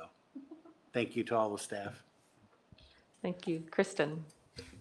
Well, I'll piggyback off Jardine and the great reminders of how many wonderful teachers we have in our district through Ashley's presentation with what is right. When I had to text my own 2 children today with the governor's announcement, and I got a curse word from my high school students, and that's a whole nother month from my incoming freshmen. I know the kids are ready to go back, and we all know that, and everybody knows that. I think personally that we should see these extra 3 weeks as a gift from the governor. However it shakes out and when contracts can start and everything, I think we know we could have done a great job, as we said, on August 12th, but give our teachers 2 more weeks, and I think they'll knock it out of the park. So I think we just have to see this as a gift and know it's going to be a couple more weeks of inconvenience for a lot of families. But in the long run, I think that we will be doing what's right for our kids and for our staff and keeping everybody healthy and safe. And I think we have to, as a community and as a state, keep in mind that really this is the time to flatten the curve. We talked about it a lot in March, but there wasn't much curve yet to flatten in Kansas. But now this is why she did this, is that we have got to get things under control if we're going to open up the buildings. And I've been so proud of Manhattan since the governor's mandate, even though regardless of what county commissioners have done across the state, not just here, I think since that weekend, I have seen in the community a great increase in people using masks voluntarily. And we have to keep that up, especially as K-State students come back to town and start moving into their apartments in the next couple of weeks. We just know we're going to have a whole nother wave to prepare for. And we all are working so hard. We want our kids in the schools. So whatever we can do to support one another and make sure people are following the rules, we all have to do it. So I challenge everyone to keep up the good work and keep wearing your masks. Thanks. Thank you. Daryl. Well, just ditto on what Jardine said earlier. It was great, and there has been a lot of work from a lot of people, and we all truly appreciate that. No matter what happens to Topeka and how things pan out or anything else, our people have done a lot of work, and it's just appreciated. I also wanted to note, as we are naming our elementary school after Oliver Brown from the landmark Brown versus Board of Education, that Ruth Scales Everett, who was also a part of that landmark case, passed away last week at the age of 80, and it was her mother that was one of the actual participants. Vivian Scales was one of the 13 participants in that landmark case. I just thought it noteworthy tonight that we brought that forward.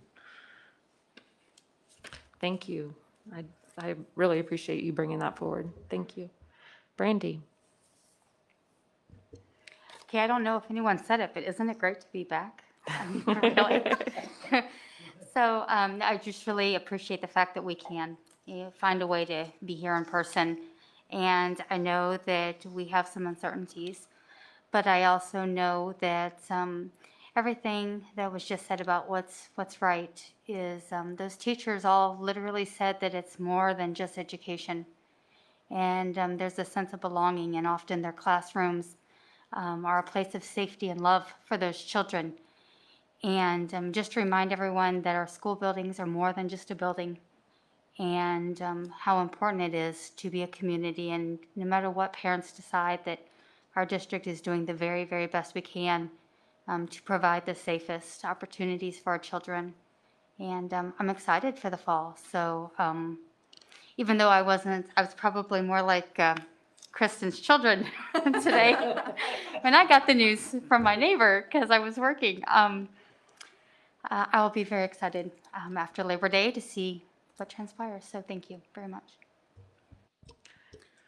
I won't cry again, but I just wanted to say, I just repeat again, thank you guys for all your hard work. And I know that we can't necessarily comment on public comment, but I would like to have at some point some of those concerns that were raised brought back to us to just see kind of where we're at with that.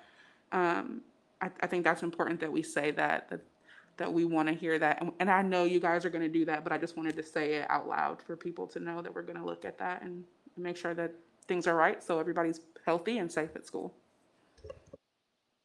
Okay. Yes, Katrina. Thank you. Do you have any board comments for us right now? Hi there, yes. Thanks for putting up with me, everybody, being remote. I'm dealing firsthand with what it's like to have to get testing and then be quarantined. So it's highlighting for me, I'm getting a front row seat into the need for rapid testing. And I have a feeling that until our country is able to speed up tests, this is what it will look like, because the life is shut down until test results are back, or shut down within the walls of my house. I echo the sentiment and the comments of everyone, and what I would just implore our district administration to continue to do is over-communicate, because I'm sure that just like many board members, my email and text messages have been on the rise over these past few days, as there are so many questions. I appreciate the district's efforts to continue to push out information as much as they can with this rapidly developing situation, and we're going to have to continue to do that. And for any of the parents or family members that are paying attention to this information, I would say just continue to check back in with the district website, because I think our district is trying to put out information as frequently as possible. And the last thing that I'll say, I'll echo, I'm pretty sure that was Kristen that made the comment about maybe the reluctance of the county commissioners to put out a strong mask statement. I think that that's how we're going to have to continue to lead by example, is by strongly recommending folks wear masks and conduct proper hygiene.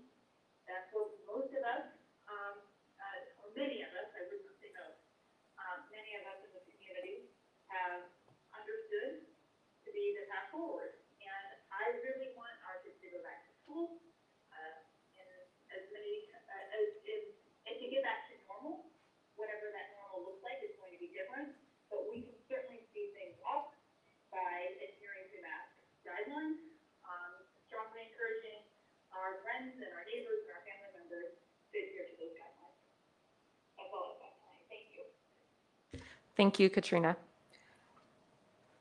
I was also happy to finally be able to come and be here in person tonight, because I've had a card for the Board of Education sitting on a piece of furniture in my house most of the summer. It is from the Woodrow Wilson staff that they signed for us pre-spring break, that then was in their staff room for quite some time until they were able to get back into the building and then clean out their rooms. And then I had a teacher that dropped it by the house for me to share with the board. And I just didn't feel like Zoom, a little Zoom room, like I think Paula said, it just doesn't capture it. Aww. So, from their staff, I'll just read the main part. It says, "We appreciate all the time you sacrifice to save our students, or to serve our students, well, and staff in USD 383. We know it is no small thing, Woodrow Wilson." So I just love how in the midst of our teachers taking care of our kids, that they also looked outward and shared that with us. So I'll pass that down and around for everybody to get a chance to look at. And I just really do appreciate it. I like to get stuff out of my house, but maybe I might miss seeing that right by my front door. It was a really nice reminder of the relationships, especially as we've now moved out of Woodrow Wilson and I won't be there so often anymore. For my continuing, I have a couple other comments that I'd like to make. We've been talking about, or kind of working towards, Jardine and Dr. Wade and I, and we've mentioned it here, talking about some training or some work for our fall retreat, and working on culturally competent work or equity work, kind of based off of or springboarding from the training that Jardine and I went to at KSB in the fall that was meaningful to us, and then also just kind of being responsive to where we are as a nation right now and as a community, and wanting to dig in more into that that work, and then also aligning it with where we are with our strategic plan, that we have those things itemized out in our strategic plan, that we are a district that values that equity, and that I think is an opportunity for us as a board to really dig into what that means, so that when we want our educators to be doing it, we are walking alongside them on that journey. And so Jardine reached out to KASB to talk with them about some possibilities of training for us as a board, and also communicating with Dr. Wade about inviting however much of his administrative team is appropriate and can make happen, that we could do that together, or however that might work. So it's not just us, but it's also, we can expand it out to a larger group. So she communicated with Marcia Wiesman at KASB about some training for us. And before we ask her to kind of flesh it out more for us, I wanted to get some feedback from you guys and make sure that we're on board with it, because it's not just straight out here. It is not just talking about doing a one evening conversation and then we're done with it. For us to live it, it would be more involved than that. And so what Marcia described for us would be 3 sessions total, one that could be a evening. So the first session would be about a 3-hour session, which would kind of fall in alignment with what our typical fall retreat would be. And then 2 6-hour sessions that would probably, I think Jardine would suggest we would explore if we could do it on a Saturday or a weekend, so that people aren't having to miss that much work, or it just might be a little bit easier for us to accommodate that. So the suggestion from Marcia was that we could do that 3-hour training in October, late September or October. October would probably be easier for them to accommodate. And then the first 6-hour training in late October or early November, and then the last one would be in February.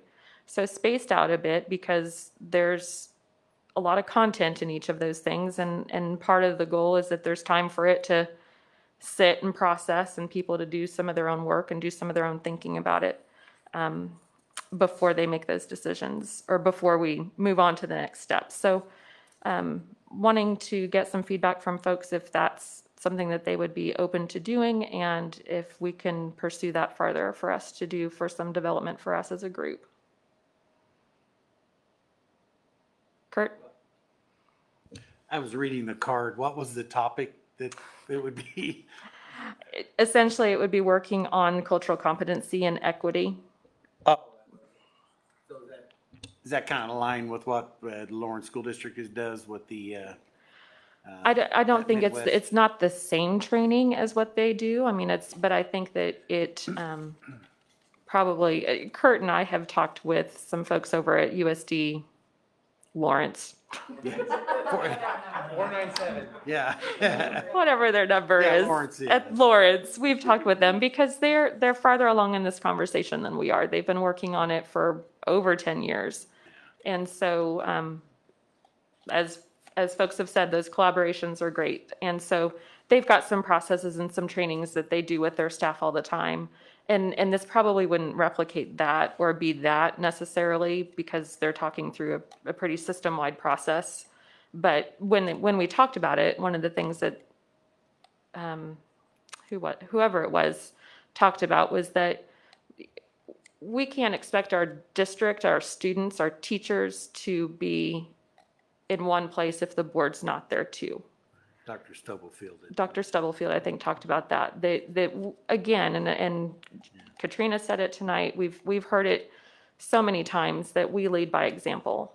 That what we set as a board, as our priorities, we need to live out. And this isn't a statement that we're not all good people or anything like that. It's just something that is a good conversation to have and a good thing for us to do that self-exploration as we're asking our teachers and staff to do the same thing. So I realize that 6 hours, 2 different times on a weekend is a different kind of commitment than what we've maybe done in the past. So I wanted to make sure that we could be on board with that before. And I don't have any dates or anything. I just wanted to see some nods or some okays before we go that direction.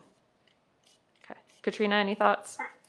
Yeah, Carla, you're just looking for general feedback on if this is the right direction, is that correct? Yes, ma'am. So I wholeheartedly think that this is the right direction. I appreciate that you stepped forward to reach out and get this ball rolling. I think that we've seen, not just around our board table, but also in our society, that this is an ongoing topic. And as leaders in our community, in the school district, I think we have a responsibility to be at the forefront of this charge and make sure that we understand this topic of discussion thoroughly so that we can articulate our position as a board and as individuals much better than maybe we could even in years past. Okay, thank you. So if we're good with that, then I'll probably look at Jardine and say, will you continue the conversation with Marcia since you've already started that? And then loop in Dr. Wade. Great, thank you. Continuing from that conversation, and again, I think we've hit on it in a lot of different times tonight, and talking about where we are in the world of COVID, where we are in our nation as a whole. I would also like tonight to talk with the board and get some consensus if possible in reference to asking Dr. Wade and communicating with Dr. Wade to bring us an examination and a recommendation about the MHS symbol of the Indian. I absolutely realize that there's a whole lot going on right now, that the district has a lot on their plate, as everybody else does. But I also realize when the summer started and I read a statement on behalf of the board that said that we are supporting equity and we are supporting all of our students and we're standing behind what that means, that it was not lost on me that there's a portion of our student population and of our community who feels exempted of that or excluded from that. It was not lost on me. And we've known since before I moved to Manhattan, that this is a conversation that has cycled through. I've not been through it as a board member before, but it has been to the board multiple times before, and I know some of you guys have been through that. And I don't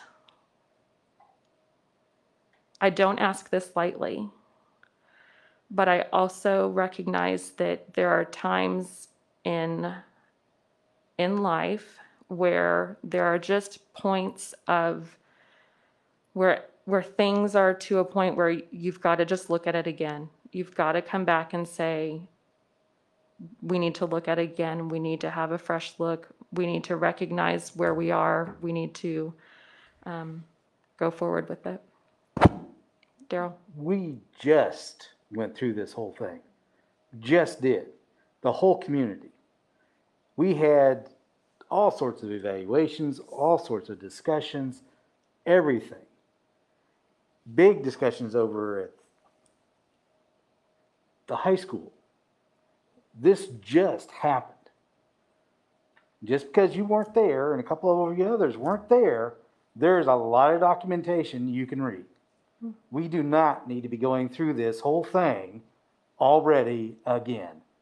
It took a great deal of our time that we don't have. So I'm saying no, absolutely not again. Okay. Kurt? Well, yeah, I mean, we did spend 2 years on this recently, and honestly, I mean, I think we came up with a pretty good compromise. I mean, we went through the choice. I mean, it's not a mascot, but we went through the choice, had the students pick. We all know what the results were, and we made the steps towards creating the curriculum in the school towards Native American education, and we've named the commons over there. So I think we've taken the steps that we said we would in the very beginning. So I was personally satisfied with their final solution that we came up, and I really would not be interested in approaching it again. But just Okay. Jardine? I totally understand that. And I think I expected that to be your responses. Let's get real. I think everybody in this room would have said that would have been your response. I think that what happened before was a step in the right direction, but it was a step in a process. And as a person who personally, I would say that I am in a different place in terms of cultural competency, knowledge on racial equity, inclusivity. I feel that it was just a step and that there's more work to do. And I think that as this training that we're discussing is gone through, I would hope that you would be able to see that that is the end result that needs to be achieved based on learning more about what racial equity means, about what systemic racism is. I think you just don't have that knowledge. And that's through no fault of your own at this point. So I think that with more knowledge, hopefully your heart will change. And if it doesn't, it doesn't. So I am in favor. Kristen? I've had quite a few people in the community reach out to me on this issue recently. I think because I wasn't at the board, on the board at the time, people didn't know where I stood on it. I feel like we still have not met everything the district said they were going to do 2.5 years ago. I think we're still a long ways to go. We've talked about some of the steps and things we're exploring, but we still have not done a great job in educating our students more about Native people, Indigenous people in our country. And I feel like we're in a position where when you look at all the changes that are happening in society, down to the Washington Redskins, I mean, just on NPR last week, they said the second most derogatory term is Indians. And I was talking to friends of mine who graduated from Manhattan High School who live in other parts of the country, work in New York City, and they said they told their friends that they went to a high school that had Indians as a mascot, and they could not believe that there were still schools in the United States with human mascots. And I think when we look as a society and as a community to market ourselves to talent all over the world, to try to get them to want to come and bring their families and children to Manhattan, Kansas, I think there's a lot of people who would be shocked in this day and age. And I totally understand that this board 2.5 years ago said they weren't going to take it up for 10 more years. And I've had people remind me of that as well. But I do think the world isn't exactly where we were 2.5 years ago either. So I think that we can't just ignore it and not talk about this for 7.5 more years.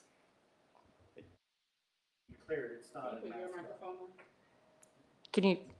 That's kind of, I could be really flippant there. We say that it's a term, but everybody in the world sees it. I graduated from Manhattan High School, and I would say my high school's mascot was an Indian, regardless of whether that's the term that we've said it is. That's what society considers a mascot. Brandy, do you have anything you'd like to weigh in with? I understand the social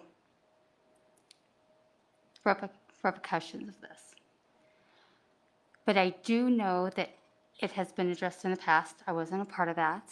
I tend to agree with Kurt and Daryl in just the fact that there's people on both sides of this. And not saying one is right and one is wrong. I think Jardine is also correct in saying that, you know, we all have different opinions.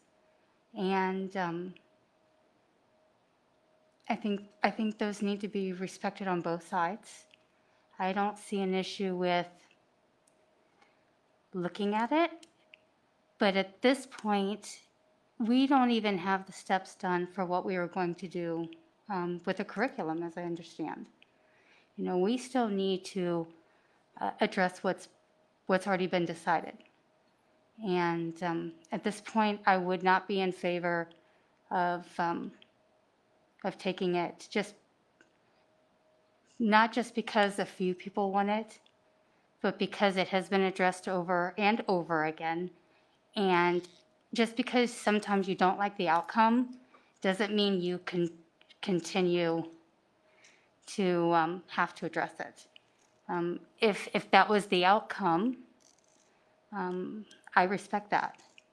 I don't necessarily say I agree with it, but I do respect it.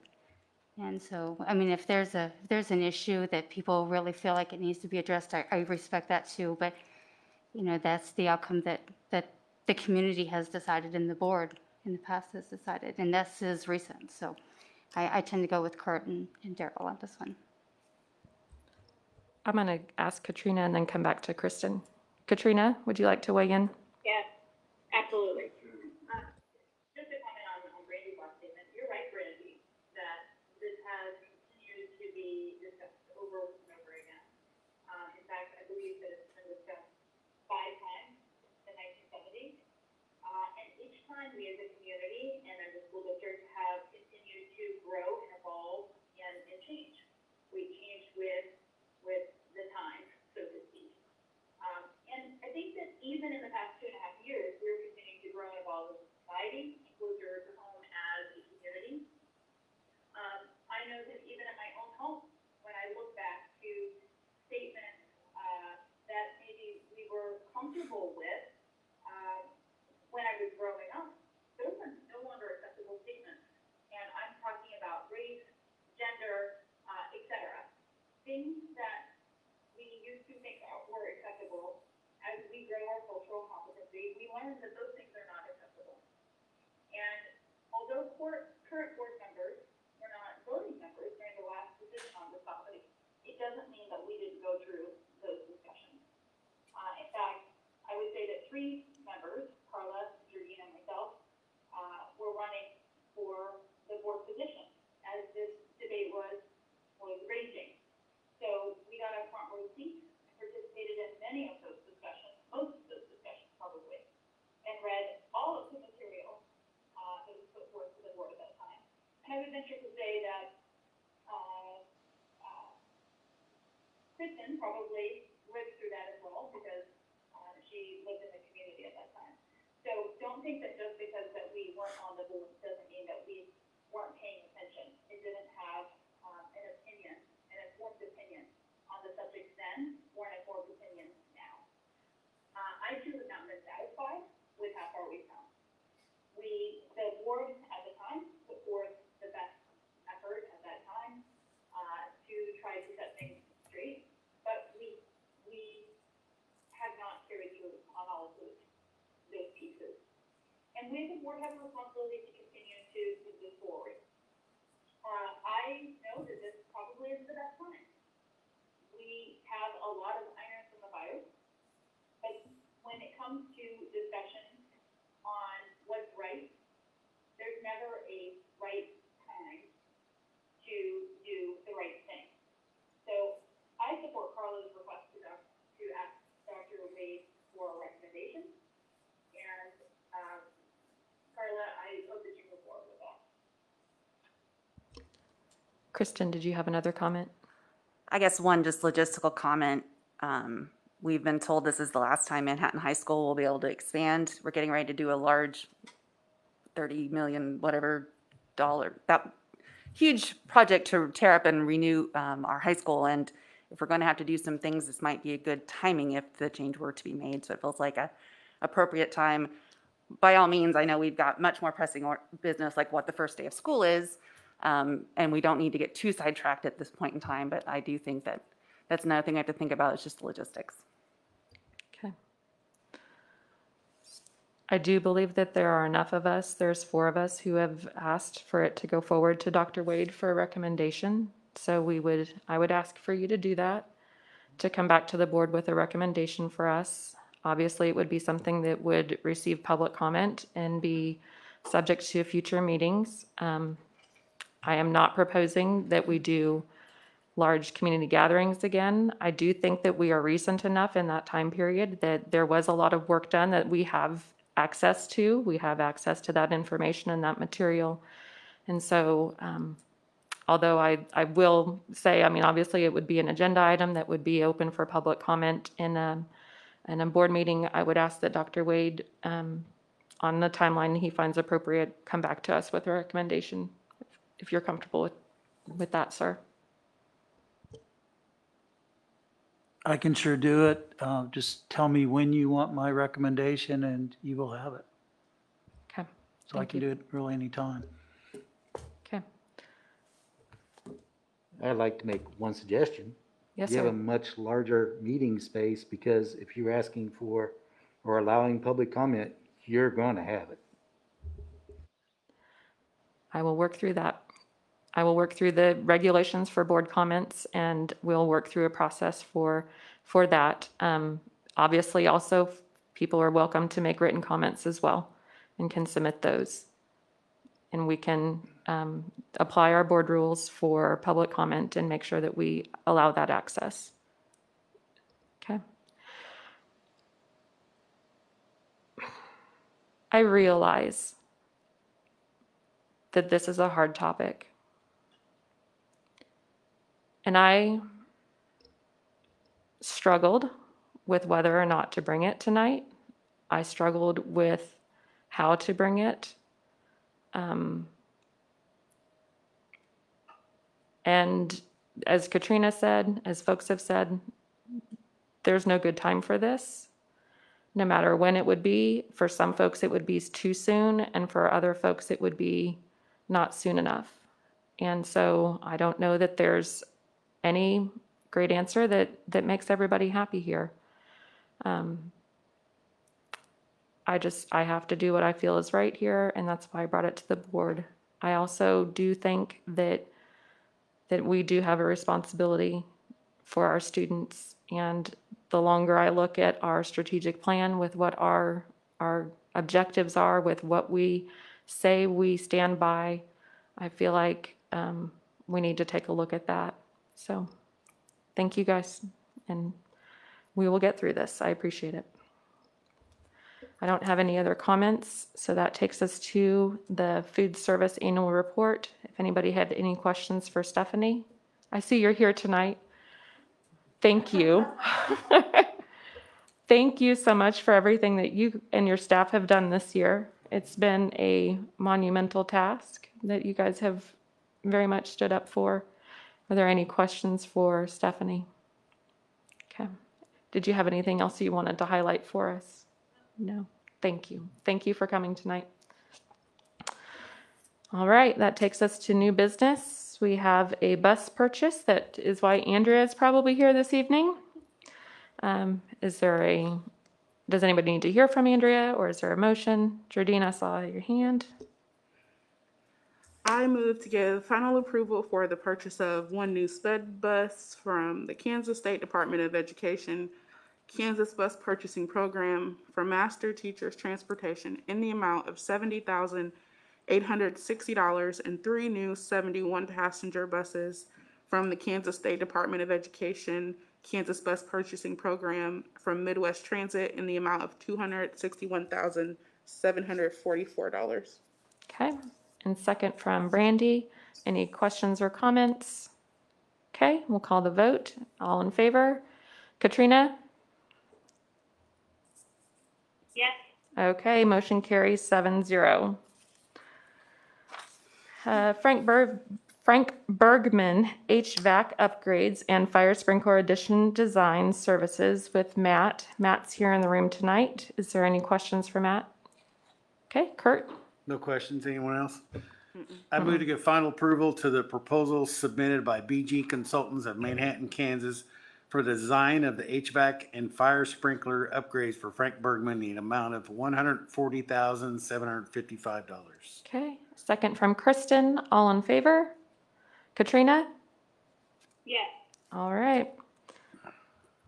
And the last is board committee and school assignments. There was one change that was in the additional information from Diane, and it was just me and Kurt swapping Thank you. Woodrow For Bergman. for Bergman. Sorry. All right, is there a motion to approve those? Jardine? Yeah. There we go. I move to approve the 2020-2021 board committee and school assignments. Okay. Is there a second? Second from Kristen. Daryl, did you have a question or? Okay. All right. All in favor? Katrina?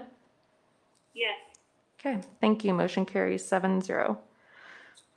For old business, we have Manhattan High School West Campus card access and gateways purchase and installation. And Trisha's back in the room if there's any questions for her.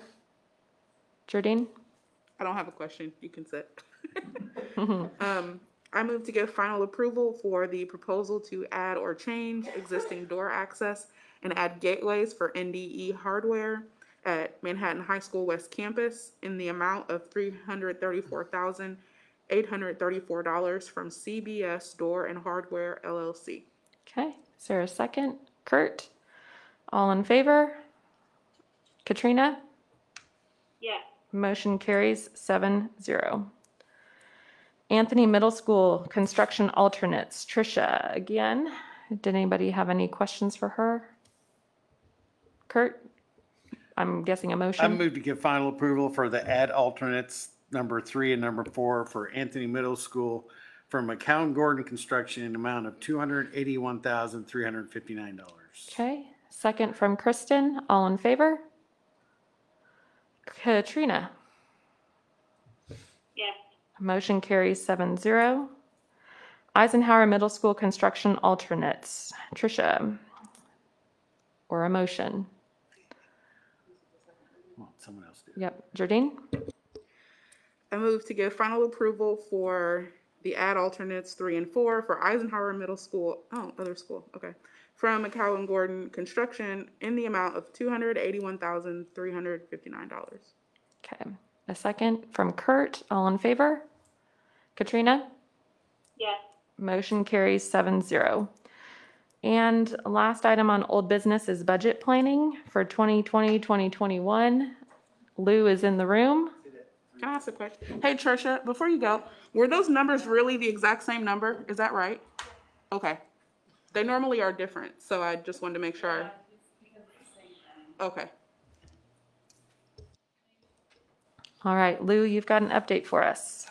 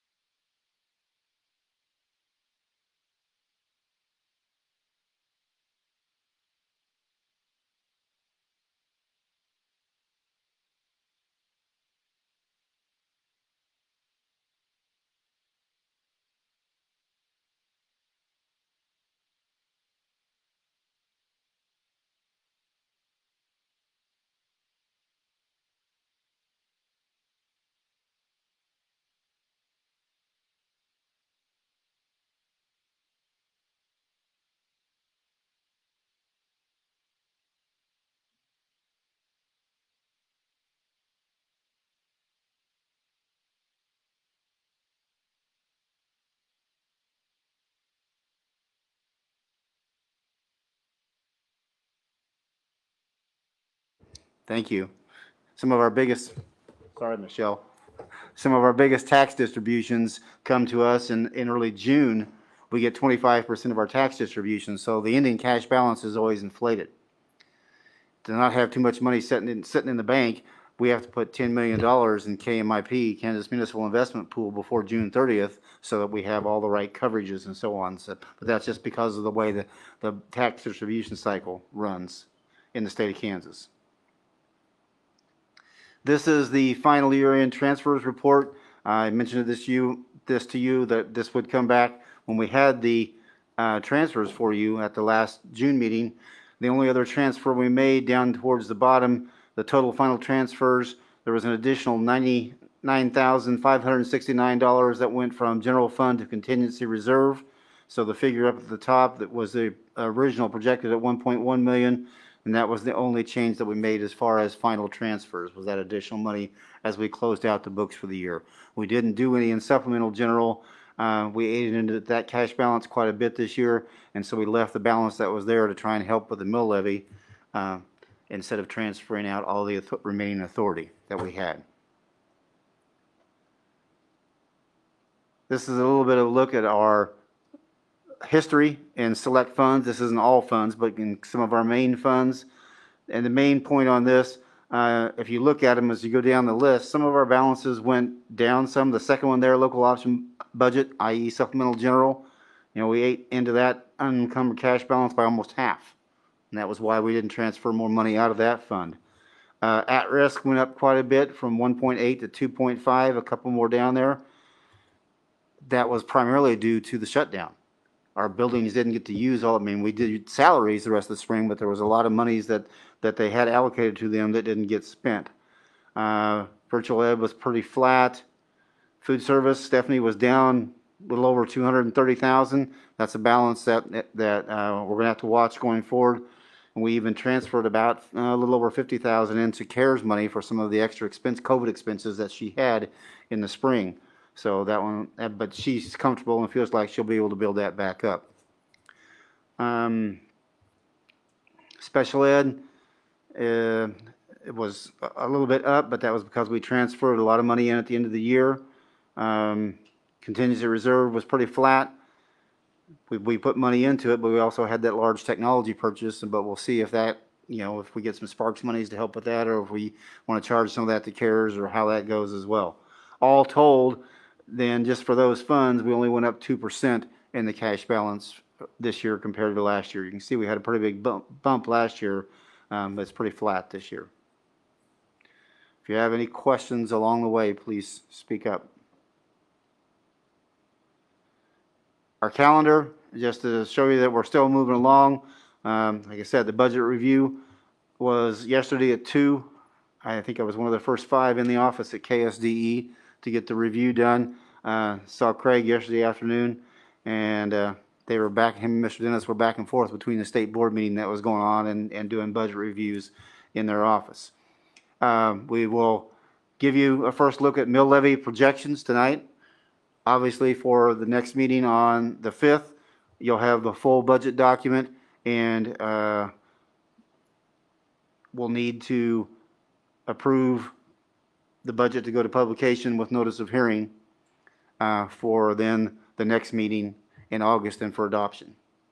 But we have to do the approval of the notice of hearing at the August 5th meeting. It has to go in the paper. There's a 10-day window that it has to be between the time it's published before you can come back and have your public hearing and adopt your budget. So that would project us then to be at the August 19th meeting, then do our public hearing at 6:30, and then have the adoption of the budget as an agenda item, action item later that evening. And by statute, it has to be submitted to the state and to the county clerk's office by August 25th by state statute, which we should have no problem. We've been crunching it for a couple of years, but this year it's not a problem meeting that timeline.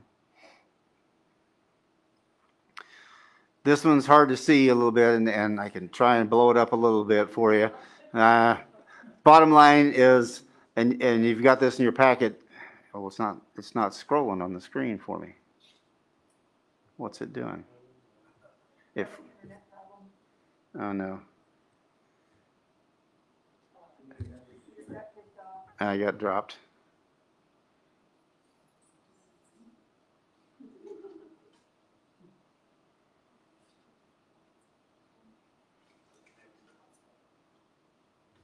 I lost Kermser completely. I don't even have Kermser as an option. Oh, it's back. It's trying to connect. Yeah. Yeah, I think so. The number comes back. On that worksheet, and that's just what's kind of called the Form 150 that you've seen before that I use to estimate and project the budget numbers. Once everything went into the software, the authority increased a little bit from what I'd projected, but that is number, and that document as you have it is based on the numbers and matches the numbers that's in the budget draft and in the software at this point. I'm not getting anything. Okay.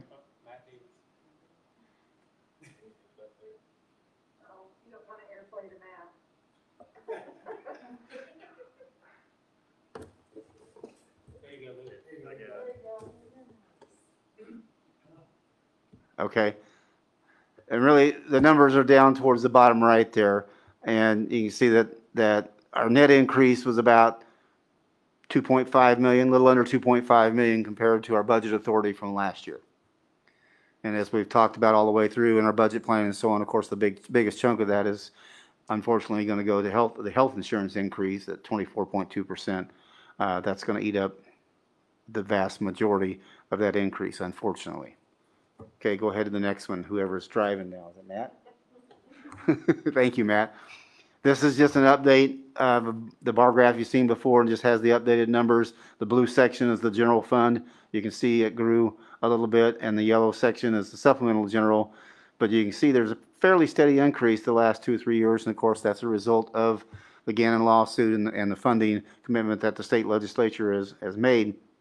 Again, as we've talked about, our concern is this is on paper. I mean, it's our budget authority, and on paper, it's great. It looks good. The numbers would put us in a good position. Our concern is whether or not the state's actually able to fulfill that commitment. And the governor has put forth a plan of how she would fill the $650 million deficit. She put out a package that would be up close to $700 million. That's still the Finance Council, and some of them are still chewing on that as to whether or not those things are acceptable. So, and there was minor cuts to small things. There wasn't any major cuts to the base funding or anything that would go in the base funding formula or allotments that we've talked about. So we'll see if that actually comes to reality as we move through the year. This is a capital outlay computation that has based on our assessed valuation and the figures that you saw. So on the very far right side there, blow that up, and yeah, there you go, Matt. Thank you. You can see that our assessed valuation went up 1.94% and just under 730 million. And at 8 mils, which is the max you can have by law for capital outlay, we would generate somewhere in the neighborhood of $5.8 million. Now that's accounting for some delinquency rates and some things in there as well. So there'd be an increase of about the bottom number there, an increase of about $111,000 in capital outlay authority compared to last year. Okay, go ahead. This is a cash flow projection for capital outlay. It's a tracking chart that we use, and Matt, you and I have to sit down and go through this. We have to review this. Numbers are right, but we have to make sure there's you'll see the one number. Scroll down a little bit, Matt, if you would. On the far right, 11,750,160 in planned expenditures this year compared to about 6.4 that we did this year. It looks like a huge jump, and it is. But if you remember, we've been saving back for some big projects, some big roofing projects. Those roofing projects hit this year, right? And so we're pulling huge savings out, and that's why that number is so inflated, as we've got a couple of huge roofing projects.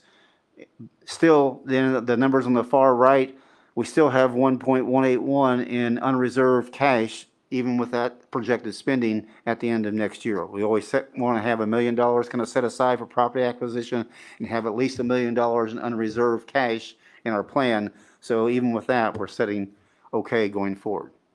So that's the reason for that worksheet, is to kind of evaluate that, to make sure we've got, with the planned savings and the property acquisition, to make sure we've got the unreserved cash, or the unallocated, if you will, in the fund as far as cash flow purposes.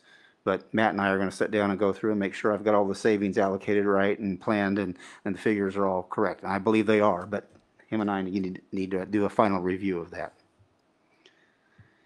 And then here's Matt's capital outlay plan that he had presented to you earlier. And Matt, yes, all the account numbers are in there for you. So you can extract him from that. He's got all the account numbers for when he gets to the projects going down the road. This is one that he uses all the way through. And I plug the account numbers in for him once it goes into the budget process. So that's kind of just the details of all the things that lead to that 11 million figure in the expenditures that you just saw. Here we go then to the mill levies. This is in the draft and from the software, as I said. Last year we were at 62.14 mills in our final certified mill levy. In the draft, the 20 mills general fund is set by state statute. That's the general state aid amount that's set. LOB is at 15.54. That's up. Part of that is because our cash balance went down. And part of that was our valuation didn't grow maybe as much as we'd hoped it would. Adult ed's at 0. We had our 2 years that we had we flow through the money to MATC, and that by the agreement, that's done. So that's a 0.0. So that's 42 hundredths of a mil that goes away. The 8 mills for capital outlay, we're recommending that to stay the same. We've grown the amount that we're putting into technology, other things, and we need that money to keep that cash flow that we were just talking about in that chart. Bond and interest is down a little bit. We had pretty good cash flow in that fund. Hopefully we should be able to keep it around that. I mean, Dustin and his team at Piper Sandler have projected it to be around 18.47 and be flat for a few years, but we think we can go there and still be adequate with cash flow. We still have some of that premium money that was a part of the sale that we can use in the future if we need to manage mill levy. And if we don't use it, and there's $3 million, a little over $3 million left in the premium money, it could go into the project fund if we don't need it for mill levy management. So we'll continue to monitor that as we go along. It just depends, you know, how our assessed valuation continues to go and some of those kind of variables that are part of it. Special assessment, we dropped that to 0 for this year. We had 15 hundredths of a mil last year. We've got about a little over $100,000 in that fund. The only specials we may have may be out at Oliver Brown at this point, and we feel there's adequate money in the fund to cover anything that would be there. If not, then we've got plenty of contingency if there's any difference. So we don't feel like we need to have a levy there this year. So that puts us at a total of 61.64 mils proposed for fiscal year 21, which is a drop of 0.5 of a mil compared to last year.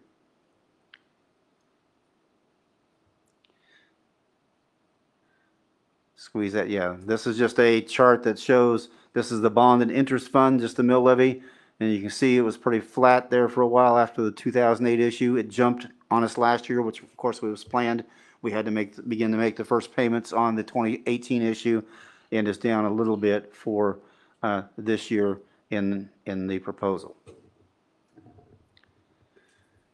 This is another one that just has the mill levies and shows it a little bit different way, and it has a little more history with it. The part of this one that I wanted to share, Matt, if you would scroll down to the bottom. There's some explanations here of the mills, local option budget, the dates that some of the resolutions were passed and those type of things. Basically, at this point, all of our resolutions for taxing authority are what's called continuous and permanent, except for adult ed. And when the last time the board reauthorized that, it was for a 5-year window. If situation stays the way it is, that, you know, it goes on for the next 3 years and expires, and we don't have to worry about it. And we wouldn't have to worry about mill levy resolutions because local option is continuous and permanent. Capital outlay is continuous and permanent. Bond and interest and special assessments are set by the board based on your budget planning on an annual basis. So we wouldn't have to have the renewals. We used to have to kind of track that and make sure, because if you let one of those expire and didn't renew your authority, you can't do it.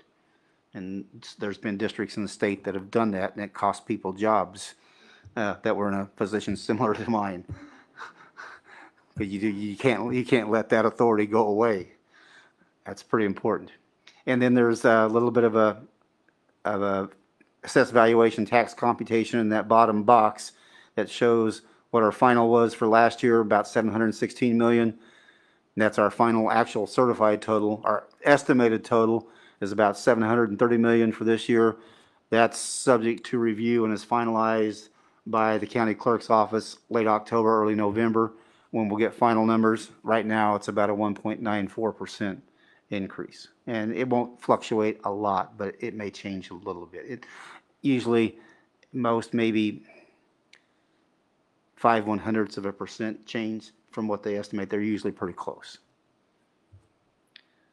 This is just a chart that shows the total mill levy history. Again, we've been pretty flat for the most part.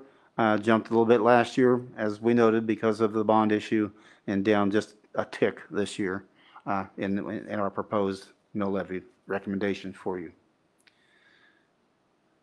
This is a calculation we do, and this is an estimate by all means that looks at what would be the mill levy impact, the proposed mill levy impact on the average residential value, the most current average residential value in Manhattan. That from the extract last November is $212,500 for the average value of a home in Manhattan. So you look at how that plays out, and with the mill levy that we're proposing, it would be a $3 a year increase. It's pretty flat. Slight increase because of increase in valuation, but for the most part, it's flat. The business one is a little bit different, and the formula is a little bit different. It'd be about $110 a year increase for a business, and that, I think I based that on a 2% increase in valuation because of our assessed valuation figure. There's different ways to go about that, but you can look at those. And this is one we like to share with you. This is a group of school districts. This comes right from the state. These are the school districts that qualify for the cost of living funding. You have to be more than 1.25 or 25% above the average, the statewide average in residential valuation to qualify for this. And Manhattan falls in that. We actually went down a little bit this year where we had fallen. Last year we were over 2%, about 2.32 if I remember right. We'd be down into 1.06% if we were going to do the cost of living percentage in that far right-hand column. It's kind of interesting. You look at the very top, Johnson County, Blue Valley, average residential value of $474,700. Off the chart compared. I mean, the next one is DeSoto at $325,000. Now, that's an incredible variance there. And of course, even going all the way down to Goddard at $193,450. Rock Creek came into it, I think, about 2 years ago. They climbed into that group for the first time. But it's there's a lot of districts in there that we probably would consider benchmarking or comparison districts. Lawrence in there, Auburn, Washburn's in there, Goddard, and some of those would be Gardner, Edgerton, would be similar districts to us. There's some, of course, that would be, when you start talking about Shawnee Mission and some of those that are much, much larger than we are. Blue Valley, of course. But that's just some interesting information. And this last one then I wanted to give you, this is a page from the actual draft of the budget document. This is what's called Code 99, the notice of hearing page.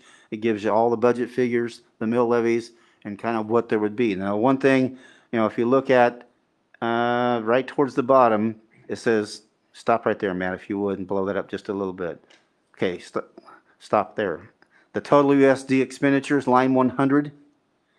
There's a total expenditures column, and then there's a transfers. You transfer from general fund and supplemental general fund to support all your other funds, i.e. special ed, bilingual education, vocational education. So it almost becomes a double expenditure, if you will. So you take those transfers out, and then your net expenditures would be at the figure of the 112,480, which would be an increase of about $9 million. And of course, again, that's authority. Your authority is always more than what you're going to spend. And we, especially in building the budget with potential allotments out there looming, we want to look at, making sure that we've got enough authority in there that if we have to absorb some allotments, we're not having to cut into critical programs. So your authority is going to be much higher than what you're actually going to spend. So that budget authority figure is always, for lack of a better word, it's somewhat padded. But you do that for a couple of purposes. You don't have to republish your budget, for one thing. Capers, you always make sure you've got enough in capers because you don't even get that money. It comes in, they take it right back out the same day. You don't want to have to republish your budget because of capers. And so there's some of those kind of things that are a part of it. So it's really more reflective to look at what you actually spent the prior 2 years. We've got 85.1 in fiscal year 19 and 103.8 in fiscal year 20. Of course, that's a pretty big jump, but most of that was our increase in salaries and benefits for our employees that we gave last year. So that's a quick summary of where we're at. As I said, you will have the entire budget document, all the supporting materials that go with it, everything in your packet, and you won't get it in the additional meeting. You'll have it up front, so you have time to review it before the next meeting. Kurt. So on the calendar, you indicated you wanted a board consensus tonight on that proposal, and I guess I'm in favor of this. I think it's great that we're able to keep the mill levy flat. Even though it's going down, but it technically goes, because the tax evaluation goes up a little bit, but I think that's very nice that average homeowner, it's only going to be a $3 increase. So I would be happy with this budget. Okay, thank you. I'm seeing nods around the room. Katrina, I'm assuming you're nodding along with us. I'm following right along. All right. Awesome. All right, thank you. I think that gets you your consensus. Yes, I just need to know if we're okay with this as the draft or if we needed options to bring back to you. But because, like I said, when we come back next time, we have to approve the notice of hearing and publication and move forward. So we're doing final reviews and we'll continue to just make sure, but I'm fairly comfortable at this point that we have a budget landed, to be honest with you. Any other questions or comments for Lou? I don't see any. Thank you. Thank you very much. Thank you. All right. That concludes our old business for the evening. For our next regular meeting items, we've got budget development, notification of the budget hearing, and classified handbooks. We do need to have 2 executive sessions this evening, one for negotiations and one for personnel. Negotiations is set for 20 minutes and personnel is set for 30. I would like for us to take a break in between that and give us a chance to stretch our legs. So is 10-minute break sufficient for everybody? And then executive session will meet back in here so that we can socially distance to do that. And the stream will go off. Jardine. Okay, I like to move that we take a 10-minute break and return to this room at 8:55 to begin executive session for 20 minutes to discuss current negotiations pursuant to the exception for employer-employee negotiations under COMA, and we return to this open session at whatever time that would be, 10 minutes from now plus 20. 30 So it would be 9:15. 9:15. Yeah, we have to do separate That's motions. fine. Yep. Yeah. Okay. Okay. Dr. Wade, Eric Reed, and Lou Faust will join the board in executive session. Okay. There's our first motion with the second from Kurt. All in favor? Katrina? Yes. Okay, we've got that 7-0. We will take that break and then reconvene for executive session.